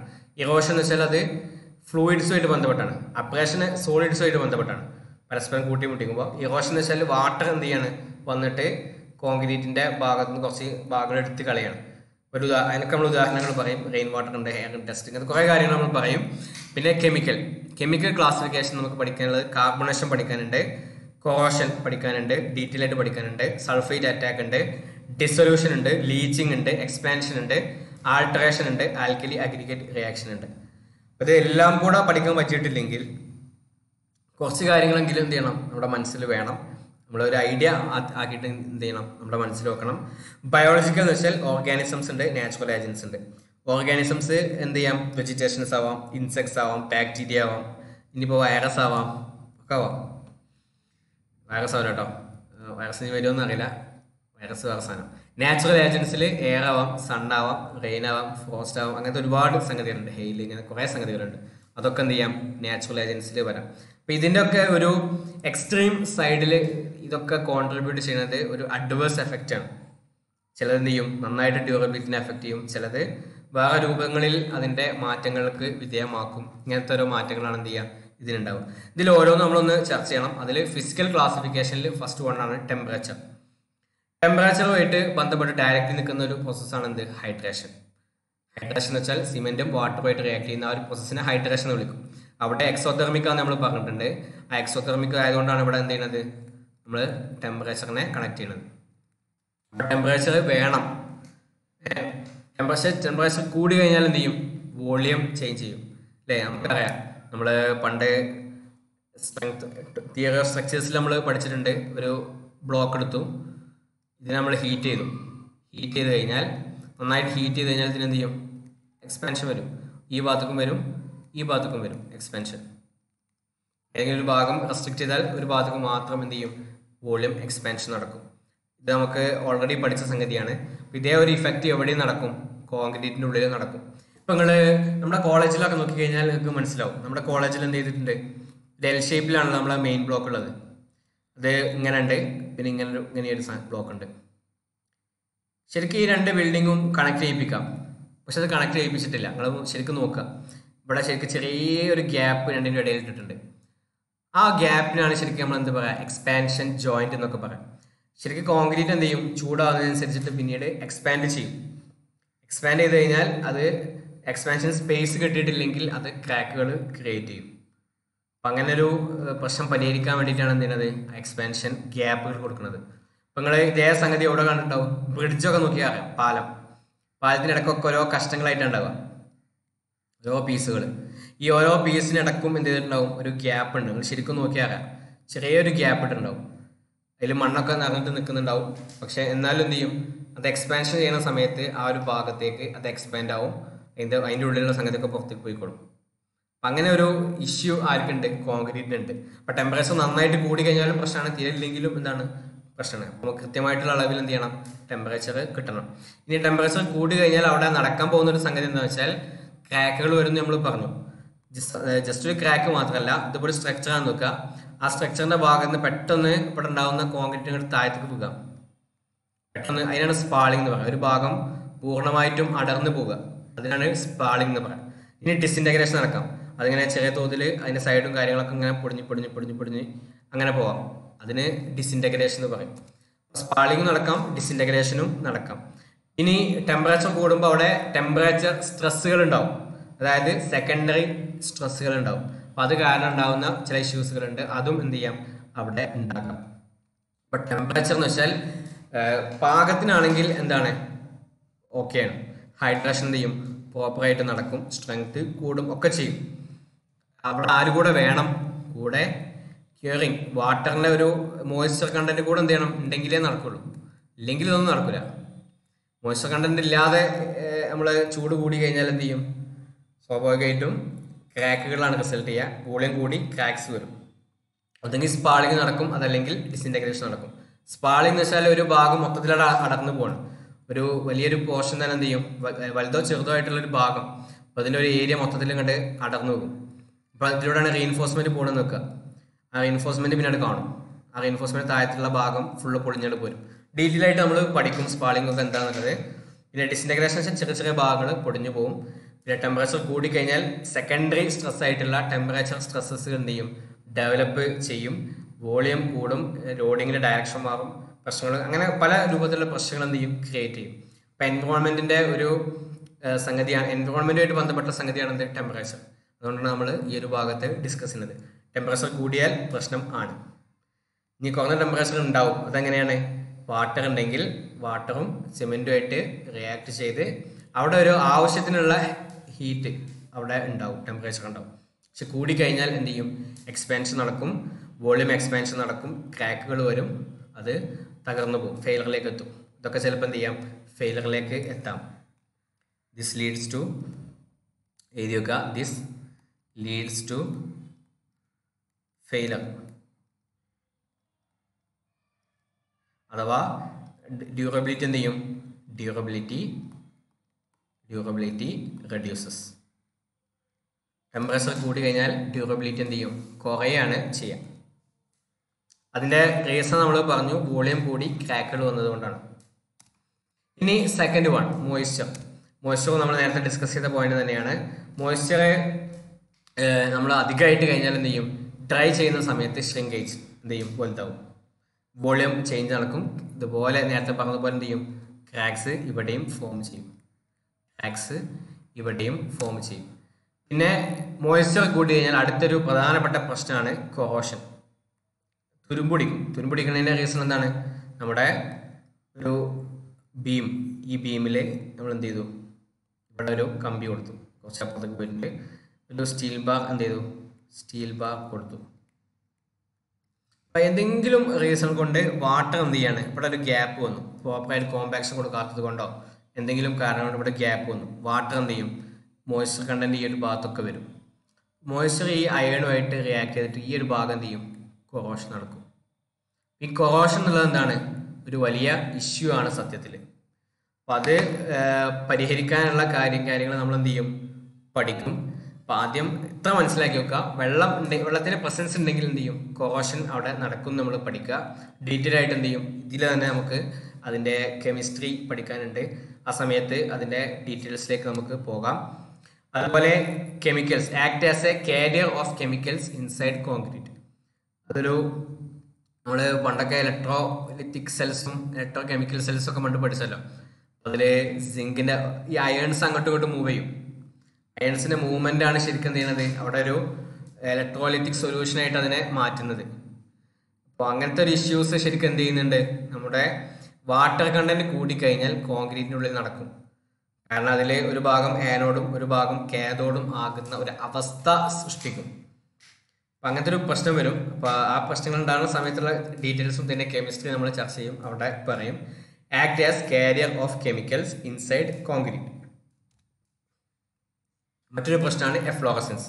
ആൽക്കലീസിന്റെ അളവ് കൂടി അതിൽ വാട്ടർ കൂടെ വന്നാൽ എന്ത് ചെയ്യും, നമ്മുടെ ഒരു കളേഴ്സ് പുറമേക്ക് വരും. അതൊരു സ്ലാബ് ആണെങ്കിൽ ആ സ്ലാബിന്റെ മേൽഭാഗത്തൊക്കെ നോക്കി കഴിഞ്ഞാൽ ചിലപ്പോൾ ഇങ്ങനെ കളേഴ്സ് കാണും, അവിടെ ഇവിടെയൊക്കെ ഒരുമാതിരി കളേഴ്സ്. അതിനാണ് എഫ്ലോറസൻസ് എന്ന് പറയുന്നത്. ഇതിന് പുറത്തേക്ക് വരുന്ന ആൽക്കലീസ് കാരണമാണ് എന്ത് ചെയ്യുക, ഈ ഒരു റീസൺ ഈ ഒരു പ്രശ്നം ഉണ്ടാകുന്നത്. അടുത്തൊരു സംഗതിയാണ് സീപ്പേജ്. വാട്ടർ എന്ത് ചെയ്യും, ഇതും എൻവയോൺമെന്റുമായിട്ട് ബന്ധപ്പെട്ടതാണ്. അതിന്റെ പരിസരത്തുള്ള എൻവയോൺമെന്റുമായിട്ട് ബന്ധപ്പെട്ട് ചിലപ്പോൾ എന്ത് ചെയ്യാം, വാട്ടർ പുറത്തേക്ക് വരാം, കാപ്പിലറി ആക്ഷൻ കാരണം വരാം. ഇനി അതല്ലെങ്കിൽ വേറെ പല രൂപത്തിലും എന്ത് ചെയ്യാം, അത്തരം വാട്ടർ പുറത്തേക്ക് വരാം. ഇപ്പോൾ നല്ല വാട്ടർ ടേബിൾ ഉള്ള ഒരു സ്ഥലത്താണെങ്കിൽ അവിടെ നമ്മൾ സ്ട്രക്ചർ ക്രിയേറ്റ് ചെയ്യുമ്പോൾ അടിഭാഗം ശരിക്കും പ്രോപ്പറായിട്ട് നമ്മൾ സീൽ ചെയ്തിട്ടില്ലെങ്കിൽ വാട്ടർ എന്ത് ചെയ്യാം, പുറത്തേക്ക് പൊന്തി വരാം. ഒരു ഉദാഹരണം പറഞ്ഞു കഴിഞ്ഞാൽ, ഇപ്പോൾ വെള്ളപ്പൊക്കം വരുന്ന സമയത്ത് ചില വീടുകളിലൊക്കെ എന്ത് ചെയ്യും, പുറത്തൊന്നും വെള്ളം എത്തിയിട്ടുണ്ടാവില്ല, പക്ഷെ ഒരു വീടിൻ്റെ ഉള്ളിൽ വെള്ളം എത്തിയിട്ടുണ്ടാവും. അതായത് വീടിൻ്റെ അടിഭാഗം കുറച്ചൊന്ന് താഴ്ന്നിട്ടായിരിക്കും ചില വീടുകളിൽ. ഈ മുറ്റും കാര്യങ്ങളൊക്കെ ഉണ്ടാക്കുന്ന സ്ഥലങ്ങൾ നമുക്ക് ശ്രദ്ധിച്ചാൽ അറിയാം. പുറമേ നമ്മുടെ നാടിൻ്റെ ഒരു അടിഭാഗത്തുള്ള വാട്ടർ ലെവലാണ് ശരിക്കും എന്ത് ചെയ്യുക, നമ്മൾ ട്രീറ്റ് ചെയ്യുക. ആ ലെവലിൽ നമ്മുടെ വീടിൻ്റെ ഉള്ളിലുണ്ടെങ്കിൽ എന്ത് ചെയ്യും, ആ ലെവൽ വരെ വാട്ടർ പൊന്തി വരും. അങ്ങനത്തെ ഒരു റീസൺ സീപ്പേജ് വരാം. ഇതല്ലാത്ത കാരണങ്ങൾ കൊണ്ട് വരും. ഇപ്പം സീപ്പേജ് എന്ന് വെച്ചാൽ escape of water through porous material. എന്തെങ്കിലും പോറസ് ആയിട്ടുള്ള മെറ്റീരിയൽസിലൂടെ എന്ത് ചെയ്യും, വാട്ടർ എസ്കേപ്പ് ചെയ്ത് പുറത്തേക്ക് എത്തും. അതിനാണ് സീപ്പേജ് എന്ന് പറയുന്നത്. പക്ഷേ നമ്മൾ പറയുന്ന സീപ്പേജ് എന്താണ്, ലീക്കേജ് ആണ്. നമ്മൾ മീൻ ചെയ്യുക അത് ലീക്കേജ് എന്നുള്ള അർത്ഥത്തിലാണ്. നമ്മൾ എന്തെങ്കിലും സ്ട്രക്ചർ ഉണ്ടാക്കി അതിൽ നിന്ന് ലീക്കേജ് വന്നാൽ അതിനെ നമ്മൾ സീപ്പേജ് എന്നാണ് നമ്മൾ വിളിക്കുക. പൊതുവെ അങ്ങനെയാണ് പറയാം. അത് എൻവയോൺമെന്റുമായിട്ട് ബന്ധപ്പെട്ട ഇഷ്യൂസ് ആകാം. ഇനി ഇതല്ല ആ മെറ്റീരിയലുമായിട്ട് ബന്ധപ്പെട്ട ഇഷ്യൂസും ആകാം. എൻവയോൺമെന്റുമായിട്ട് ബന്ധപ്പെട്ടും എന്ത് ചെയ്യും, ഇത്തരം ഒരു സീപ്പേജിന്റെ ഇഷ്യൂസ് വരാം. ഇനി ഫ്രീസിങ് ആൻഡ് തോവിങ് ആണ്. ഫ്രീസിങ് എന്ന് വെച്ചാൽ എന്താ, തണുക്കുക. തോവിങ് എന്ന് വെച്ചാൽ മെൽറ്റ് ആവുന്നതിൻ്റെ മറ്റൊരു രൂപമാണ്, നമ്മൾ കാണിക്കാം. അതിൽ ആദ്യം ശ്രദ്ധിക്കേണ്ടതെന്ന് വെച്ചാൽ ഈ ഒരു സംഗതി നടക്കുക, ഫ്രീസിങ് ആൻഡ് തോവിങ് എന്ന് വെച്ചാൽ വളരെ ഇമ്പോർട്ടൻ്റ് ആയിട്ടുള്ള ഒരു സംഗതിയാണ്. അത് നടക്കൽ എങ്ങനെയാണെന്ന് വെച്ചാൽ occurs if concrete is critically saturated. Saturated എന്ന് വെച്ചാൽ അതിൽ സാധാരണ വാട്ടർ ഉണ്ടാവും, എയർ ഉണ്ടാവും, കോൺക്രീറ്റ് അങ്ങനത്തെ സംഗതി പാർട്ടിക്കിൾസ് ഒക്കെ അതിലുണ്ടാവും. അതിൽ വാട്ടറിൻ്റെ കണ്ടന്റ് എന്ത് ചെയ്യുക, നമ്മൾ കൂടുക. അതിനാണ് ക്രിട്ടിക്കലി സാച്ചുറേറ്റഡ് എന്ന് പറയുന്നത്. അതായത് അബൌട്ട് 91%. ഇങ്ങനെയാണെങ്കിൽ when water freezes to ice, വാട്ടറിന് മാത്രം ചില പ്രത്യേകതകളുണ്ട്, അതൊക്കെ നമ്മൾ പഠിച്ചതാണ്. നമ്മൾ ഐസ് ആകുന്ന സമയത്ത് എന്ത് ചെയ്യും, it ഓക്കുപ്പൈസ് 9% more volume than that of water. 9% എന്ത് ചെയ്യും, മോർ വോളിയം അത് എന്ത് ചെയ്യും, എടുക്കും. ആ സമയത്ത് ഒരു എക്സ്പാൻഷൻ അവിടെ വരും അല്ലേ. നമ്മൾ ചിത്രമുണ്ട്, ആ ചിത്രത്തിലൂടെ നമുക്ക് ഒന്നുകൂടെ ഡീറ്റെയിൽ ആയിട്ട് കാണിക്കാം. ഒരു മിനിറ്റ്. ഇതാണ് ആ ചിത്രം. അതായത് വാട്ടർ എന്ത് ചെയ്യാണ്, ഇതിൻ്റെ ഉള്ളിൽ ട്രാപ്പ് ചെയ്യാണ്. ഇതിപ്പോൾ നമ്മളൊരു സ്ട്രക്ചറാണ്, ഇത് വളരെ ഇതൊരു കല്ലാണ്, പക്ഷെ നമ്മൾ എന്ത് ചെയ്യുക, ഇത് നമ്മുടെ നാട്ടിലുള്ള ഒരു പേയ്മെൻ്റ് ആണെന്നോ അങ്ങനത്തെ ഭാഗമായിട്ട് ബന്ധപ്പെട്ട് നിൽക്കുന്ന ഒരു കല്ലാണെന്ന് സങ്കല്പിക്കുക. അങ്ങനെയാണെങ്കിൽ ഇതിനുള്ളിൽ ആദ്യം എന്ത് ചെയ്യും, വാട്ടർ ട്രാപ്പ് ചെയ്യപ്പെടും. പകൽ സമയങ്ങളിൽ എന്ത് ചെയ്യും, വാട്ടർ ഉള്ളിൽ ട്രാപ്പ് ചെയ്യും. രാത്രി ആവുന്ന സമയത്ത് എന്ത് ചെയ്യും, കൂടുതൽ തണുപ്പ് വരും, ഇത് ഐസായിട്ട് മാറും. ആ രാജ്യങ്ങളിൽ എന്ത് ചെയ്യും, ഐസായിട്ട് മാറും. ഇപ്പോൾ വാട്ടർ ഉള്ള, ഇപ്പോൾ ഒരു കുപ്പി വെള്ളം എടുക്കാം, ഫുള്ളായിട്ട് എന്ത് ചെയ്യുക, വെള്ളം നിറക്കുക. പ്ലാസ്റ്റിക് ബോട്ടിലോ ഏതെങ്കിലും ബോട്ടിൽ, ഇനി ചില്ലിൻ്റെ ബോട്ടിലാണെങ്കിൽ ശരിക്കും മനസ്സിലാവും. ഫുള്ളായിട്ട് എന്ത് ചെയ്യുക, വെള്ളം എടുക്കുക. എന്നിട്ട് ഫ്രീസറിൽ കൊണ്ടുപോയി വെക്കുക. വീട്ടിൽ ഫ്രിഡ്ജിൻ്റെ ഉള്ളിൽ, ഫ്രീസറിൻ്റെ ഉള്ളിൽ കൊണ്ടുപോയി വെക്കുക. രാവിലെ ആകുമ്പോൾ എന്ത് ചെയ്യും, ആ കുപ്പിയൊക്കെ പൊട്ടിയിട്ടുണ്ടാവും. അതിൻ്റെ റീസൺ എന്താണെന്ന് വെച്ചാൽ വാട്ടറിനേക്കാൾ വോളിയം ഒരു എക്സ്പാൻഷൻ വരും ഐസാകുന്ന സമയത്ത്. വാട്ടറിന് മാത്രമുള്ളൊരു പ്രത്യേകതയാണ്, വോളിയം എന്ത് ചെയ്യും, ഇൻക്രീസ് ചെയ്യും. അപ്പോൾ ഇവിടെ വോളിയം ഇൻക്രീസ് ചെയ്ത് കഴിഞ്ഞാൽ, അപ്പോൾ ഇവിടെ കാണാം വാട്ടറാണ്, ഇത് വോളിയം ഇൻക്രീസ് ആവുക എന്ന് പറഞ്ഞാൽ എന്ത് ചെയ്യും, ഇങ്ങോട്ടേക്കാണ് കൂടുക അല്ലെങ്കിൽ ഇങ്ങോട്ടേക്കാണ് കൂടുക. അങ്ങനെ കൂടുന്ന സമയത്ത് ഈ കാര്യത്തിൽ എന്ത് ചെയ്യും, സെപ്പറേറ്റ് ആവും. ഈ കല്ലുകളെ കൂട്ടത്തിൽ നിന്ന് ഈ ഒരു ഭാഗം മാത്രം എന്ത് ചെയ്യും, സെപ്പറേറ്റ് ചെയ്യപ്പെടും. ഇനി ഇതേ പ്രോസസ്സ് പിന്നെയും റിപ്പീറ്റ് ചെയ്യും. എല്ലാ ഭാഗത്തും അങ്ങനത്തെ സംഗതികളൊക്കെ റിപ്പീറ്റ് ചെയ്ത് എന്ത് ചെയ്യും, ഇതൊക്കെ പൊടിഞ്ഞ് എന്ത് ചെയ്യും, വെതറിങ് നടക്കും. വെതറിങ് എന്ന് വെച്ചാൽ ഇങ്ങനെ പൊടിഞ്ഞു പോകും. ഈ ഒരു സംഭവത്തിനാണ് ശരിക്കും ഫ്രീസിങ് ആൻഡ് തോവിങ് എന്ന് പറയാം. ഫ്രീസിങ് എന്ന് വെച്ചാൽ എന്ത് ചെയ്യാം, ഇത് തണുത്ത് ഒരു ഐസായിട്ട് മാറാം. തോവിങ് എന്ന് വെച്ചാൽ ആ പ്രോസസ്സ് നേരെ തിരിച്ച് നടക്കും, അത് മെൽറ്റ് ആയിട്ട് എന്ത് ചെയ്യും, പോകും. അപ്പം നോക്കുക, ഇങ്ങനെയാണ് പറയാം. ആസ് ദ സീസൺ പാസസ്, ഓരോ സീസൺസ് മാറി മാറി വരുന്ന സമയത്ത് concrete goes through repeated process of freezing and melting. Repeated ആയിട്ട് എന്ത് ചെയ്യും, ഫ്രീസ് ചെയ്യും, മെൽറ്റ് ചെയ്യും, ഫ്രീസ് ചെയ്യും, മെൽറ്റ് ചെയ്യും. ഈ ഒരു പ്രോസസ്സ് ഇങ്ങനെ കണ്ടിന്യൂ ചെയ്യും. അപ്പോൾ ആ ഒരു പരിധി വരെയൊക്കെ ചിലപ്പോൾ എന്ത് ചെയ്യും, കോൺക്രീറ്റ് അതിനെങ്ങനെ പിടിച്ചു നിർത്തും. പക്ഷെ പരിധി കഴിഞ്ഞാൽ എന്ത് ചെയ്യും, കോൺക്രീറ്റും ഫെയിൽ ആയി തുടങ്ങും. Due to this repeated action of ice and water concrete ഡിറ്റീരിയോറേറ്റ്സ്. ഈ ഒരു കേസിൽ ഇപ്പോൾ ഈ ചിത്രം ശരിക്കും നോക്കിക്കഴിഞ്ഞാൽ നിങ്ങൾക്ക് മനസ്സിലാവും. ഇപ്പോൾ ഇവിടെയൊക്കെ എന്ത് ചെയ്യുന്നുണ്ട്, ഈ ഒരു ഭാഗത്തൊക്കെ ചെറിയ പൊട്ടിക്കലുണ്ട്. പല കാരണങ്ങൾ കൊണ്ടാവാം. അപ്പോൾ ഇതിൽ ഇവിടെയൊക്കെ കുറച്ച് വെള്ളം എന്ത് ചെയ്തു, അടിയിലേക്ക് ഇറങ്ങി ചെന്നു, പിന്നെ അത് ഐസായി മാറി. അപ്പോൾ ഇതിനിടയിലുള്ള സെപ്പറേഷൻ കൂടും. സെപ്പറേഷന് സാധിച്ചിട്ടില്ല എന്നുണ്ടെങ്കിൽ എന്ത് ചെയ്യും, അതിൻ്റെ ഏതെങ്കിലും ഒരു എൻഡ് പൊടിഞ്ഞു പോകും. അങ്ങനെ പൊടിഞ്ഞു പോകും. ഇവിടെയൊക്കെ അങ്ങനെ പൊടിഞ്ഞു പോയി കാണാം, സൈഡുകളൊക്കെ. അപ്പം അങ്ങനെ പൊടിഞ്ഞു പോകും. ഈ ഭാഗത്തൊക്കെ ഉണ്ടാവും, ഇങ്ങനെ പൊടിഞ്ഞു പോകും കുറേ ഭാഗങ്ങൾ. അപ്പം അങ്ങനെ സൈഡുകൾ എന്ത് ചെയ്യാം, പൊട്ടിപ്പോകാം. അപ്പം ഈ ഒരു സംഗതിക്കാണ് നമ്മൾ എന്ത് പറയാം, ഫ്രീസിങ് ആൻഡ് തോവിങ് എന്ന് പറയാം. അടുത്തൊരു ഇമ്പോർട്ടൻറ്റ് സംഗതിയാണ് അബ്രേഷൻ. സർഫസുമായിട്ട് ബന്ധപ്പെട്ടിട്ടുള്ള surface wear of concrete by friction. Friction കാരണം ഉണ്ടാകുന്ന സർഫസ് വിയർ, അഥവാ വിയർ ആൻഡ് ടിയർ എന്നൊക്കെ പറയുന്നത് അതിൻ്റെ ഒരു തേയ്മാനങ്ങൾക്കാണ് നമ്മൾ എന്ത് പറയാം, വിയർ എന്നൊക്കെ പറയാം. അപ്പോൾ surface wear of concrete by friction, friction കാരണം ആണെങ്കിൽ സർഫസ് വിയർ ഉണ്ടാവണമെന്നുണ്ടെങ്കിൽ അതിനെ വിളിക്കും അബ്രേഷൻ. രണ്ട് മെറ്റീരിയൽസ്, ഒരു മെഷീനറിയും നമ്മളെ ഫ്ലോറുമായിട്ട് കൂട്ടിമുട്ടാണ്. ആ സമയത്ത് ഉണ്ടാവുന്ന എന്താണ്, ഫ്രിക്ഷനാണ്. അപ്പോൾ അത് എന്താണ്, അബ്രേഷനിലാണ് ഉൾപ്പെടുക. ഇനി രണ്ട് കല്ലുകൾ തമ്മിൽ കൂട്ടിവരുന്നതാണ്, അതും അബ്രേഷനിലാണ് എന്ത് ചെയ്യുക, റിസൾട്ട് ചെയ്യുക. ഇങ്ങനെയാണ് നമ്മൾ പറയാം. അബ്രേഷൻ എന്ന് വെച്ചാൽ the process of scrapping something away. എന്തെങ്കിലും ഒരു വര വരച്ചിട്ട് അല്ലെങ്കിൽ ഒരു സ്ക്രാച്ച് അതിൽ ഉണ്ടാക്കിയിട്ട് എന്ത് ചെയ്യുക, അതിനുള്ളിൽ നിന്ന് മെറ്റീരിയൽസ് പുറത്തേക്ക് പോകാം. അതിനാണ് നമ്മൾ അബ്രേഷൻ എന്ന് പറയാം. അത് സോറി, ഇതിൽ ലീക്കേജ് ഒന്നുമില്ല, ഇത് ഇല്ല കേട്ടോ, ഈ പോയിന്റ് ഇല്ല. ഇത് നേരത്തെ സ്ലൈഡ് കോപ്പി ചെയ്തപ്പോൾ വന്നതാണ്. Abrasion can be caused by any material which comes to contact with the concrete. ഏത് മെറ്റീരിയൽ വന്നു കഴിഞ്ഞാലും എന്ത് ചെയ്യും, അത് ഒരു അബ്രേഷന് ചെറിയ തോതിലെങ്കിലും അതിന് റീസൺസ് ഉണ്ടാവും. ഇനി വളരെ സോഫ്റ്റ് ആയിട്ടുള്ളതാണെങ്കിൽ അബ്രേഷൻ ഉണ്ടാവില്ല, അല്ലെങ്കിൽ മിനിമം ആയിരിക്കും എന്നാണ് നമ്മൾ പറയാം. ഇനി അബ്രേഷൻ്റെ റിസൾട്ടിൽ ഉണ്ടായി വന്ന ഒരു സംഗതിയാണ്, ഇപ്പോൾ നമ്മൾ ആ റോഡിൽ എന്ത് ചെയ്യാണ്, ഒരു മെറ്റീരിയൽ അല്ലെങ്കിൽ വണ്ടി പോവാണ്, കണ്ടിന്യൂസ് ആയിട്ട് റബ്ബർ ടയർ അല്ലാത്ത കുറച്ച് വണ്ടികൾ സങ്കല്പിക്കാം. അതെന്തെങ്കിലും വണ്ടികളൊക്കെ പോകുന്ന സമയത്ത് ആ മേൽഭാഗത്തുള്ള മെറ്റീരിയൽസ് ചിലപ്പോൾ എന്ത് ചെയ്യാം, അത് പുറത്തേക്ക് പോകാം. ഈ മേൽഭാഗത്തൊക്കെ കാണുന്ന മെറ്റീരിയൽസ് പുറത്തേക്ക് പോയി ശേഷം ഇവിടെ കമ്പി കാണുന്നുണ്ട്, കണ്ടോ, ഈ രൂപത്തിലേക്ക് അത് ആയിട്ട് വരും. Abrasion leads to weathering of top most part of A structure. ഒരു സ്ട്രക്ചറിന്റെ ടോപ്പ് മോസ്റ്റ് പാർട്ടിലാണ് അബ്രേഷന് കൂടുതൽ സാധ്യത. എപ്പോഴും ഇങ്ങനെ ആയിരിക്കണമെന്നില്ല. ഇപ്പോൾ റോഡ്സ് ഒക്കെ ആണെങ്കിൽ എന്ത് ചെയ്യും, ഈ രൂപത്തിലാണ് എന്ത് ചെയ്യുക, ഈ മേൽഭാഗത്താണ് ഉണ്ടാവുക. സ്ലാബ് ആണെങ്കിൽ അങ്ങനെയാണ് ഉണ്ടാവുക, റൂഫ് ആണെങ്കിൽ ആ മേൽഭാഗത്തായിരിക്കും. എന്ത് സ്ട്രക്ചർ ആണെങ്കിലും ഏകദേശം ആ ഒരു മേൽഭാഗത്ത് ഫ്ലോറുമായിട്ട് ബന്ധപ്പെട്ട കാര്യങ്ങളിലൊക്കെ എന്ത് ചെയ്യും, ഈ ഒരു പ്രശ്നങ്ങൾ വരും. പിന്നെ ഇങ്ങനെ വരുന്ന സമയത്ത് റീഇൻഫോഴ്സ്മെന്റ്സ് ഒക്കെ എന്ത് ചെയ്യാം, may get exposed to atmosphere and thus durability reduces.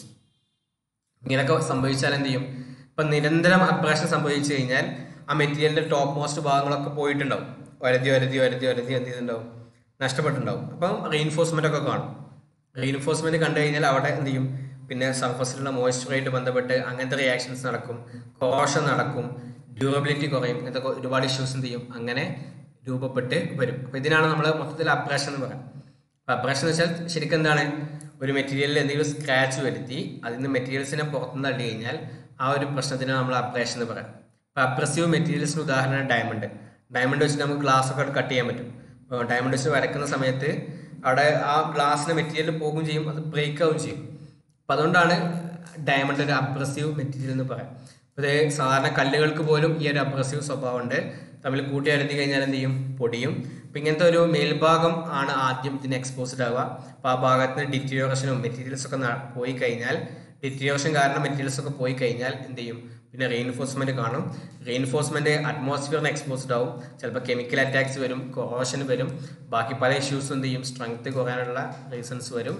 അപ്പോൾ സ്വാഭാവികമായിട്ടും എന്ത് ചെയ്യും, ഡ്യൂറബിലിറ്റി കുറയും. ഇനി ക്യാവിറ്റേഷനാണ്. ക്യാവിറ്റേഷൻ ഞാൻ നേരത്തെ സൂചിപ്പിച്ചു, ഹൈ വെലോസിറ്റി ഫ്ലോ ആയിട്ട് ബന്ധപ്പെട്ട ഒരു സംഗതിയാണ്.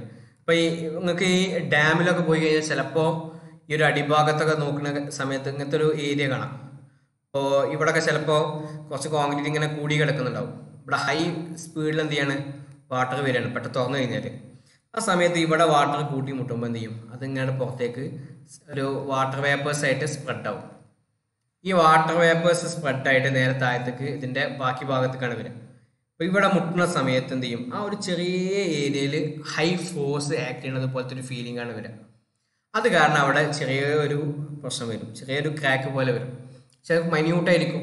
പക്ഷെ ഈ പ്രോസസ്സ് ഇങ്ങനെ റിപ്പീറ്റ് ചെയ്ത് നടക്കുമ്പോൾ എന്ത് ചെയ്യും, ആ ഏരിയയിൽ ഒരു വലിയ ക്രാക്കായിട്ട് ഇങ്ങനെ അത് മാറും, ഒരു സ്പെഷ്യൽ ക്രാക്ക്. ഇതിപ്പോൾ ഒരു പൈപ്പാണ്, നമ്മളെ സ്പിൽ വേക്ക് പോലത്തെ ഒരു പൈപ്പാണ്. അപ്പോൾ ഇതിലൂടെയും ഹൈ സ്പീഡിലാണ് വാട്ടർ വരിക. അപ്പോൾ അതിൽ ഇടയ്ക്ക് എന്തെങ്കിലും ഒരു സ്പെഷ്യൽ സാധനങ്ങൾ ഉണ്ടെങ്കിൽ അതിന് തട്ടിയിട്ട് എന്ത് ചെയ്യും, ഈ കാവിറ്റേഷൻ നടക്കും. അതായത് ഈ irregularities comes in path of high velocity water flow ആണ് എന്തിന് റെസ്പോൺസിബിൾ ആയിട്ടുള്ളത്, കാവിറ്റേഷന് റെസ്പോൺസിബിൾ ആയിട്ടുള്ള ഫാക്ടർ. ഇറഗുലാരിറ്റീസ് എന്ന് പറഞ്ഞാൽ ചിലപ്പോൾ എന്ത് ചെയ്യാം, ഇവിടെ കോൺക്രീറ്റിൻ്റെ ചെറിയൊരു കട്ടകളാവാം ചെയ്ത സമയത്തുള്ള പ്രശ്നങ്ങൾ കാരണം. ഇനി അതല്ല എന്തെങ്കിലുമൊക്കെ സംഗതികൾ അടിഞ്ഞു കൂടിയിട്ട് ഒരു സാധനം ഇവിടെ ഉണ്ടായിട്ട് വന്നതാവാം. അങ്ങനെയൊക്കെ സംഭവിക്കാം. എന്തെങ്കിലും ഒരു പ്രത്യേക സാധനം ഒന്ന് അടിഞ്ഞു കൂടി പിന്നെ അതിലൂടെ വാട്ടർ ഫ്ലോ ചെയ്യുമ്പോൾ ഇവിടെ മുട്ടിയിട്ട് ഇങ്ങനെ സ്പ്രെഡ് ആവും. അടുത്ത സൈഡിൽ കാണിക്കും. അതെന്ത് ചെയ്യും, ഇറഗുലാരിറ്റീസ് എന്ത് ചെയ്യും, cos water to lift of. നേരത്തെ ചിത്രം നമ്മൾ കണ്ടു, ഇവിടെ തട്ടി കഴിഞ്ഞാൽ ഈ വാട്ടറിന് എന്ത് ചെയ്യും, ലിഫ്റ്റ് ചെയ്യപ്പെടും, മേലോട്ടൊന്ന് ലിഫ്റ്റ് ചെയ്യപ്പെടും. ഇങ്ങനെ ലിഫ്റ്റ് ചെയ്ത് അടിയിലോട്ടാണ് ഇറഗുലാരിറ്റീസ് എന്ത് ചെയ്യും, വാട്ടറിനെ പുറത്തേക്ക് ലിഫ്റ്റ് ചെയ്യും. അതായത് ഇപ്പം നമ്മളിങ്ങനെ വരച്ച സാധനമാണെങ്കിൽ ഇവിടെ ഒരു ഇറഗുലാരിറ്റീസ് ഉണ്ടെങ്കിൽ ഹൈ ഫ്ലോയിൽ വാട്ടർ വരികയാണ്. ഇവിടെ എത്തുന്ന സമയത്ത് ഒരു ലിഫ്റ്റിംഗ് വരും. ഇതാണ് നമ്മൾ സൂചിപ്പിച്ചത്, ഒരു ലിഫ്റ്റിംഗ് എന്ത് ചെയ്യും വരും. ഈ ലിഫ്റ്റിംഗ് ഒരു നെഗറ്റീവ് പ്രഷറാണ് എന്ത് ചെയ്യുക, ആ ഏരിയയിൽ ക്രിയേറ്റ് ചെയ്യുക. നെഗറ്റീവ് പ്രഷറാണെന്ന് മാത്രമല്ല, കാരണം നേരത്തെ നടക്കുന്ന ഒരു ഡയറക്ഷനിലുള്ള പ്രഷറല്ല, നേരെ ഓപ്പോസിറ്റ് ഡയറക്ഷനിൽ നിന്നാണ് എന്ത് ചെയ്യുന്നത് ആ ഒരു സംഗതി ഉണ്ടാവുന്നത്. അതുകൊണ്ട് ഒരു നെഗറ്റീവ് പ്രഷർ സോണാണ് എന്ത് ചെയ്യുക ഈ ഒരു ഭാഗത്ത് വരിക. അപ്പം അത് കാരണം ഇത് എന്ത് ചെയ്യും, വാട്ടർ വേപ്പേഴ്സ് ആയിട്ട് മാറും. എവിടെയെങ്കിലും തട്ടി കഴിഞ്ഞാൽ വെള്ളം ഇങ്ങനെ ചീറ്റുമല്ലോ. നമ്മൾ ഇപ്പോൾ ഒരു വെള്ളച്ചാട്ടത്തിൻ്റെ അടിയിൽ പോയി കഴിഞ്ഞാൽ അത് ചാടുന്ന സ്ഥലത്ത് എന്ത് ചെയ്യും, അത് തെറിച്ചാൽ എന്ത് ചെയ്യും, ചെറിയ ചെറിയ വാട്ടർ വേപ്പേഴ്സ് ആയിട്ട് പോകും. അപ്പോൾ വാട്ടർ വേപ്പർ ബബിൾസ് എന്ത് ചെയ്യും, അതിൽ ഫോം ചെയ്യും. നമുക്ക് സംഗതി മനസ്സിലായിട്ടുണ്ടാവും. എവിടെയും തട്ടി കഴിഞ്ഞാൽ വാട്ടർ എന്ത് ചെയ്യും, വാട്ടർ ബബിൾസ് ആയിട്ട് വരും. അപ്പം അങ്ങനെ വാട്ടർ ബബിൾസ് ഉണ്ടാവും. ഈ ബബിൾസ് ആണ് പിന്നീട് എന്ത് ചെയ്യുക, ഇതിൻ്റെ ഡൗൺ സ്ട്രീമിലേക്ക് എത്തുക. ഇതിങ്ങനെ ഇങ്ങോട്ടേക്ക് എത്തും, ഡൗൺ സ്ട്രീം. ഡൗൺ സ്ട്രീം എന്ന് വെച്ചാൽ അപ് സ്ട്രീം ഉണ്ടാവും, ഡൗൺ സ്ട്രീം ഉണ്ടാവും. ഒരു ഡാമാണെങ്കിൽ ആ ഡാമിൻ്റെ ഈ ഭാഗത്താണ് എന്ത് ചെയ്യുക, അതിൻ്റെ വാട്ടർ ലെവലും റിസർവറും കാര്യങ്ങളൊക്കെ ഉണ്ടാവുക. ഏത് ഭാഗത്താണോ ആ ഭാഗത്താണ് ഉണ്ടാവുക. അതിൻ്റെ ഓപ്പോസിറ്റ് ഭാഗത്ത് എന്ത് ചെയ്യും, ഒരുപാട് അടിയിക്കാൻ ഉണ്ടാവും. ഇത് അപ് സ്ട്രീം, ഇത് ഡൗൺ സ്ട്രീം, ഇങ്ങനെയാണ് നമ്മൾ പറയാം. ഇത് അടിയിലേക്ക് വരും. ഇവിടെ എന്ത് ചെയ്യും, ഒരു സ്മോൾ ഏരിയയിൽ ഒരു ഹൈ പ്രഷർ ആക്ട് ചെയ്യുന്നൊരു പ്രശ്നം വരും. അപ്പം അങ്ങനെ വരുന്ന സമയത്ത് അവിടെ എന്ത് ചെയ്യാം, കൊളാപ്സ് വരാം. Large pressure at small area ഉണ്ടാവും. അങ്ങനെ this high pressure removes concrete particles. വളരെ ചെറിയ പാർട്ടിക്കിൾസിനെ ഇവിടെ ഇനീഷ്യലി റിമൂവ് ചെയ്യുള്ളൂ. പക്ഷേ ഈ ഒരു പ്രോസസ്സ് എന്ത് ചെയ്യും, നടന്നുകൊണ്ടേയിരിക്കും.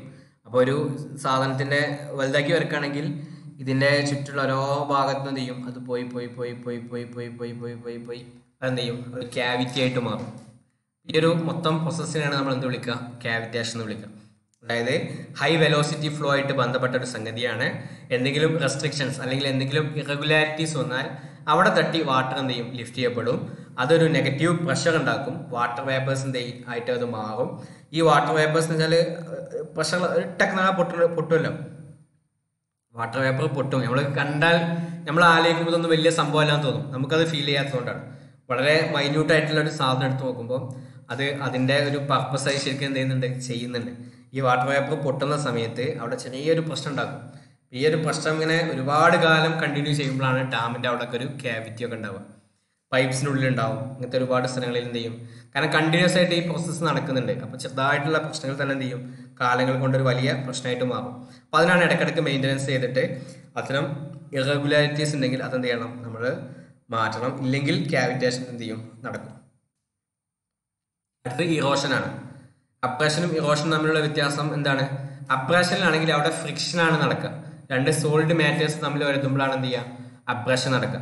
പക്ഷെ ഇറോഷൻ എന്ന് വെച്ചാൽ, സോയിൽ ഇറോഷൻ എന്ന് വെച്ചാൽ എന്താ, അവിടെ വാട്ടറാണ് എന്ത് ചെയ്യുന്നത്, സോയിലിനെ കളയുന്നത്. അപ്പോൾ ഫ്ലൂയിഡ്സ് ആയിട്ടുള്ള എന്തെങ്കിലും സംഗതികളാണ് ഈ വെയറിന് കാരണം എന്നുണ്ടെങ്കിൽ, സർഫസ് വെയറിന് കാരണം എന്നുണ്ടെങ്കിൽ അതിനെ നമ്മൾ എന്ത് ചെയ്യും, ഇറോഷൻ എന്ന് വിളിക്കും.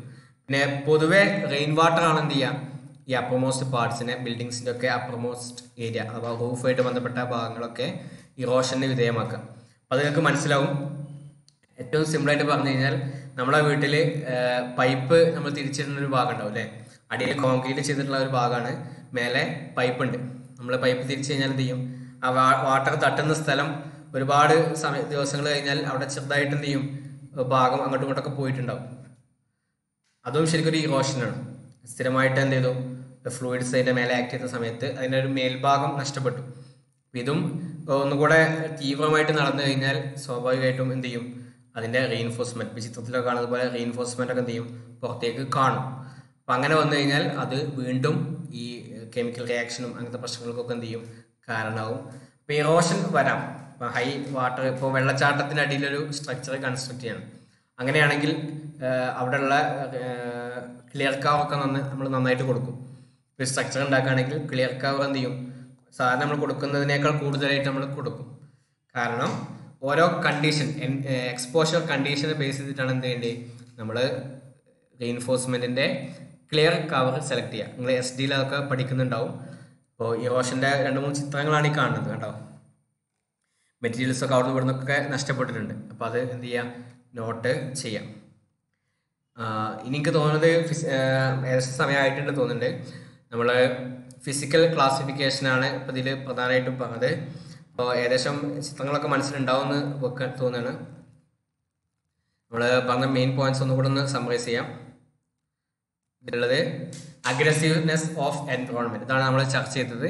ഇതിലെ ഫിസിക്കൽ ക്ലാസിഫിക്കേഷനാണ് പ്രധാനമായിട്ട് നമ്മൾ ചർച്ച ചെയ്തത്. ഈ കാര്യങ്ങളാണ്. പിന്നെ നമ്മളിങ്ങനെ ജസ്റ്റ് വേണമെങ്കിൽ എണ്ണാം, ഈ കുറച്ച് ആളുകളെ വേണമെങ്കിൽ എന്ത് ചെയ്യാം, ഇതിൻ്റെ ഭാഗമായിട്ടും എണ്ണാം. ഇപ്പം റെയിൻ അല്ലെങ്കിൽ വാട്ടർ, അതൊക്കെയാണ് എന്ത് ചെയ്യുക, ഇറോഷന് കാരണമാവുക.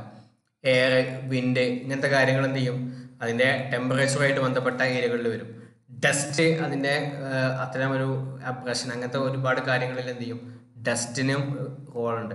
പിന്നെ ഡസ്റ്റ് വന്നു കഴിഞ്ഞാലും എന്താണ്, അവിടെ ഒരു സുഖമില്ലായ്മ ഉണ്ടല്ലോ, ഡ്യൂറബിലിറ്റിനെ കുറക്കുമെന്ന് ചോദിച്ചു കഴിഞ്ഞാൽ കുറക്കും.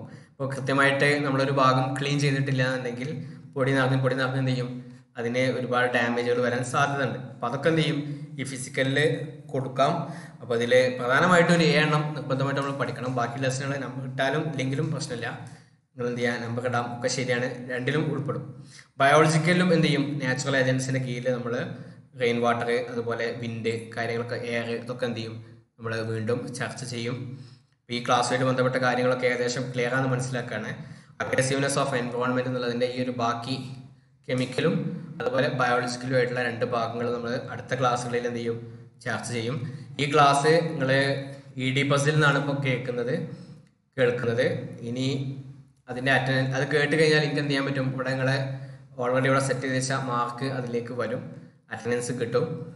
ഇനി എന്തെങ്കിലും റീസൺസ് കാരണം ഇത് കേൾക്കാൻ പറ്റിയിട്ടില്ല, യൂട്യൂബിൽ നിന്ന് മാത്രമാണ് ഇത് കേൾക്കുന്നതെങ്കിൽ എന്ത് ചെയ്യണം, ഇത് നോട്ട്സ് കംപ്ലീറ്റ് ചെയ്ത് അതാത് ദിവസങ്ങളെ നോട്ട് ഫോട്ടോ എടുത്ത് അയച്ചു തന്നാൽ എന്ത് ചെയ്യും, ആ പീരീഡിൻ്റെ അറ്റൻഡൻസ് തരും. അപ്പോൾ അത് അങ്ങനെ തന്നെ ശ്രദ്ധിക്കുക. പിന്നെ സെമിനാറുമായിട്ട് ബന്ധപ്പെട്ട്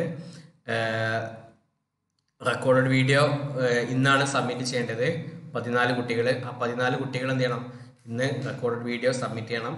നാളെയും മറ്റന്നാളും നമ്മൾ എന്തായിരിക്കും, സെമിനാറുമായിട്ട് ബന്ധപ്പെട്ട് മുന്നോട്ട് പോകും. 13 പേരാണ് ലാസ്റ്റ് ക്ലാസ്സിൽ നമ്മൾ എടുത്തത്. ഇന്ന് ബാക്കി നാളെയും മറ്റന്നാളുമായിട്ട് 14 പേര് കൂടെ എന്ത് ചെയ്യും, കംപ്ലീറ്റ് ചെയ്യും. പിന്നെ അതിൻ്റെ വെരിഫിക്കേഷൻ ചിലപ്പോൾ ഞാൻ ഗൂഗിൾ ക്ലാസ് റൂമിൽ ചെയ്തിട്ടില്ലെങ്കിൽ നിങ്ങൾ എന്നെ വാട്സപ്പിൽ റിമൈൻഡ് ചെയ്യണം, വാട്സപ്പിലേക്ക് അത് ഇട്ട് തരണം, എന്നിട്ട് വെരിഫൈ ചെയ്യിപ്പിക്കണം. ഇപ്പോൾ കഴിഞ്ഞ ദിവസങ്ങളിൽ നമ്മളെ ഫ്ലഡുമായിട്ട് ബന്ധപ്പെട്ട് കുറച്ച് ഇഷ്യൂസ് വന്നതുകൊണ്ട് നോക്കാൻ പറ്റിയിട്ടില്ലായിരുന്നു. ഇപ്പോൾ അതിന് വന്ന് കുറച്ച് കാര്യങ്ങൾ പെട്ടെന്ന് ചെയ്യേണ്ട പണികളുള്ളതുകൊണ്ട് ചിലപ്പം ഗൂഗിൾ ക്ലാസ് റൂമിൽ കയറി വെരിഫൈ ചെയ്യാൻ ചിലപ്പോൾ സാധിക്കില്ല. വാട്സപ്പിൽ എന്ത് ചെയ്യണം, അത് ബന്ധപ്പെടണം, എന്നാലേ എന്ത് ചെയ്യുള്ളൂ, അത് ക്ലിയർ ചെയ്യുള്ളൂ. കൂടുതൽ എന്തെങ്കിലും ക്ലാരിറ്റി ആവശ്യമുണ്ടെങ്കിൽ എന്ത് ചെയ്യാം, വാട്സപ്പിൽ തന്നെ ചോദിക്കാം. നമ്മൾ ഈ ഒരു സെഷൻ എന്ത് ചെയ്യാണ്, ഇവിടെ വൈൻഡപ്പ് ചെയ്യാണ്. Thank you.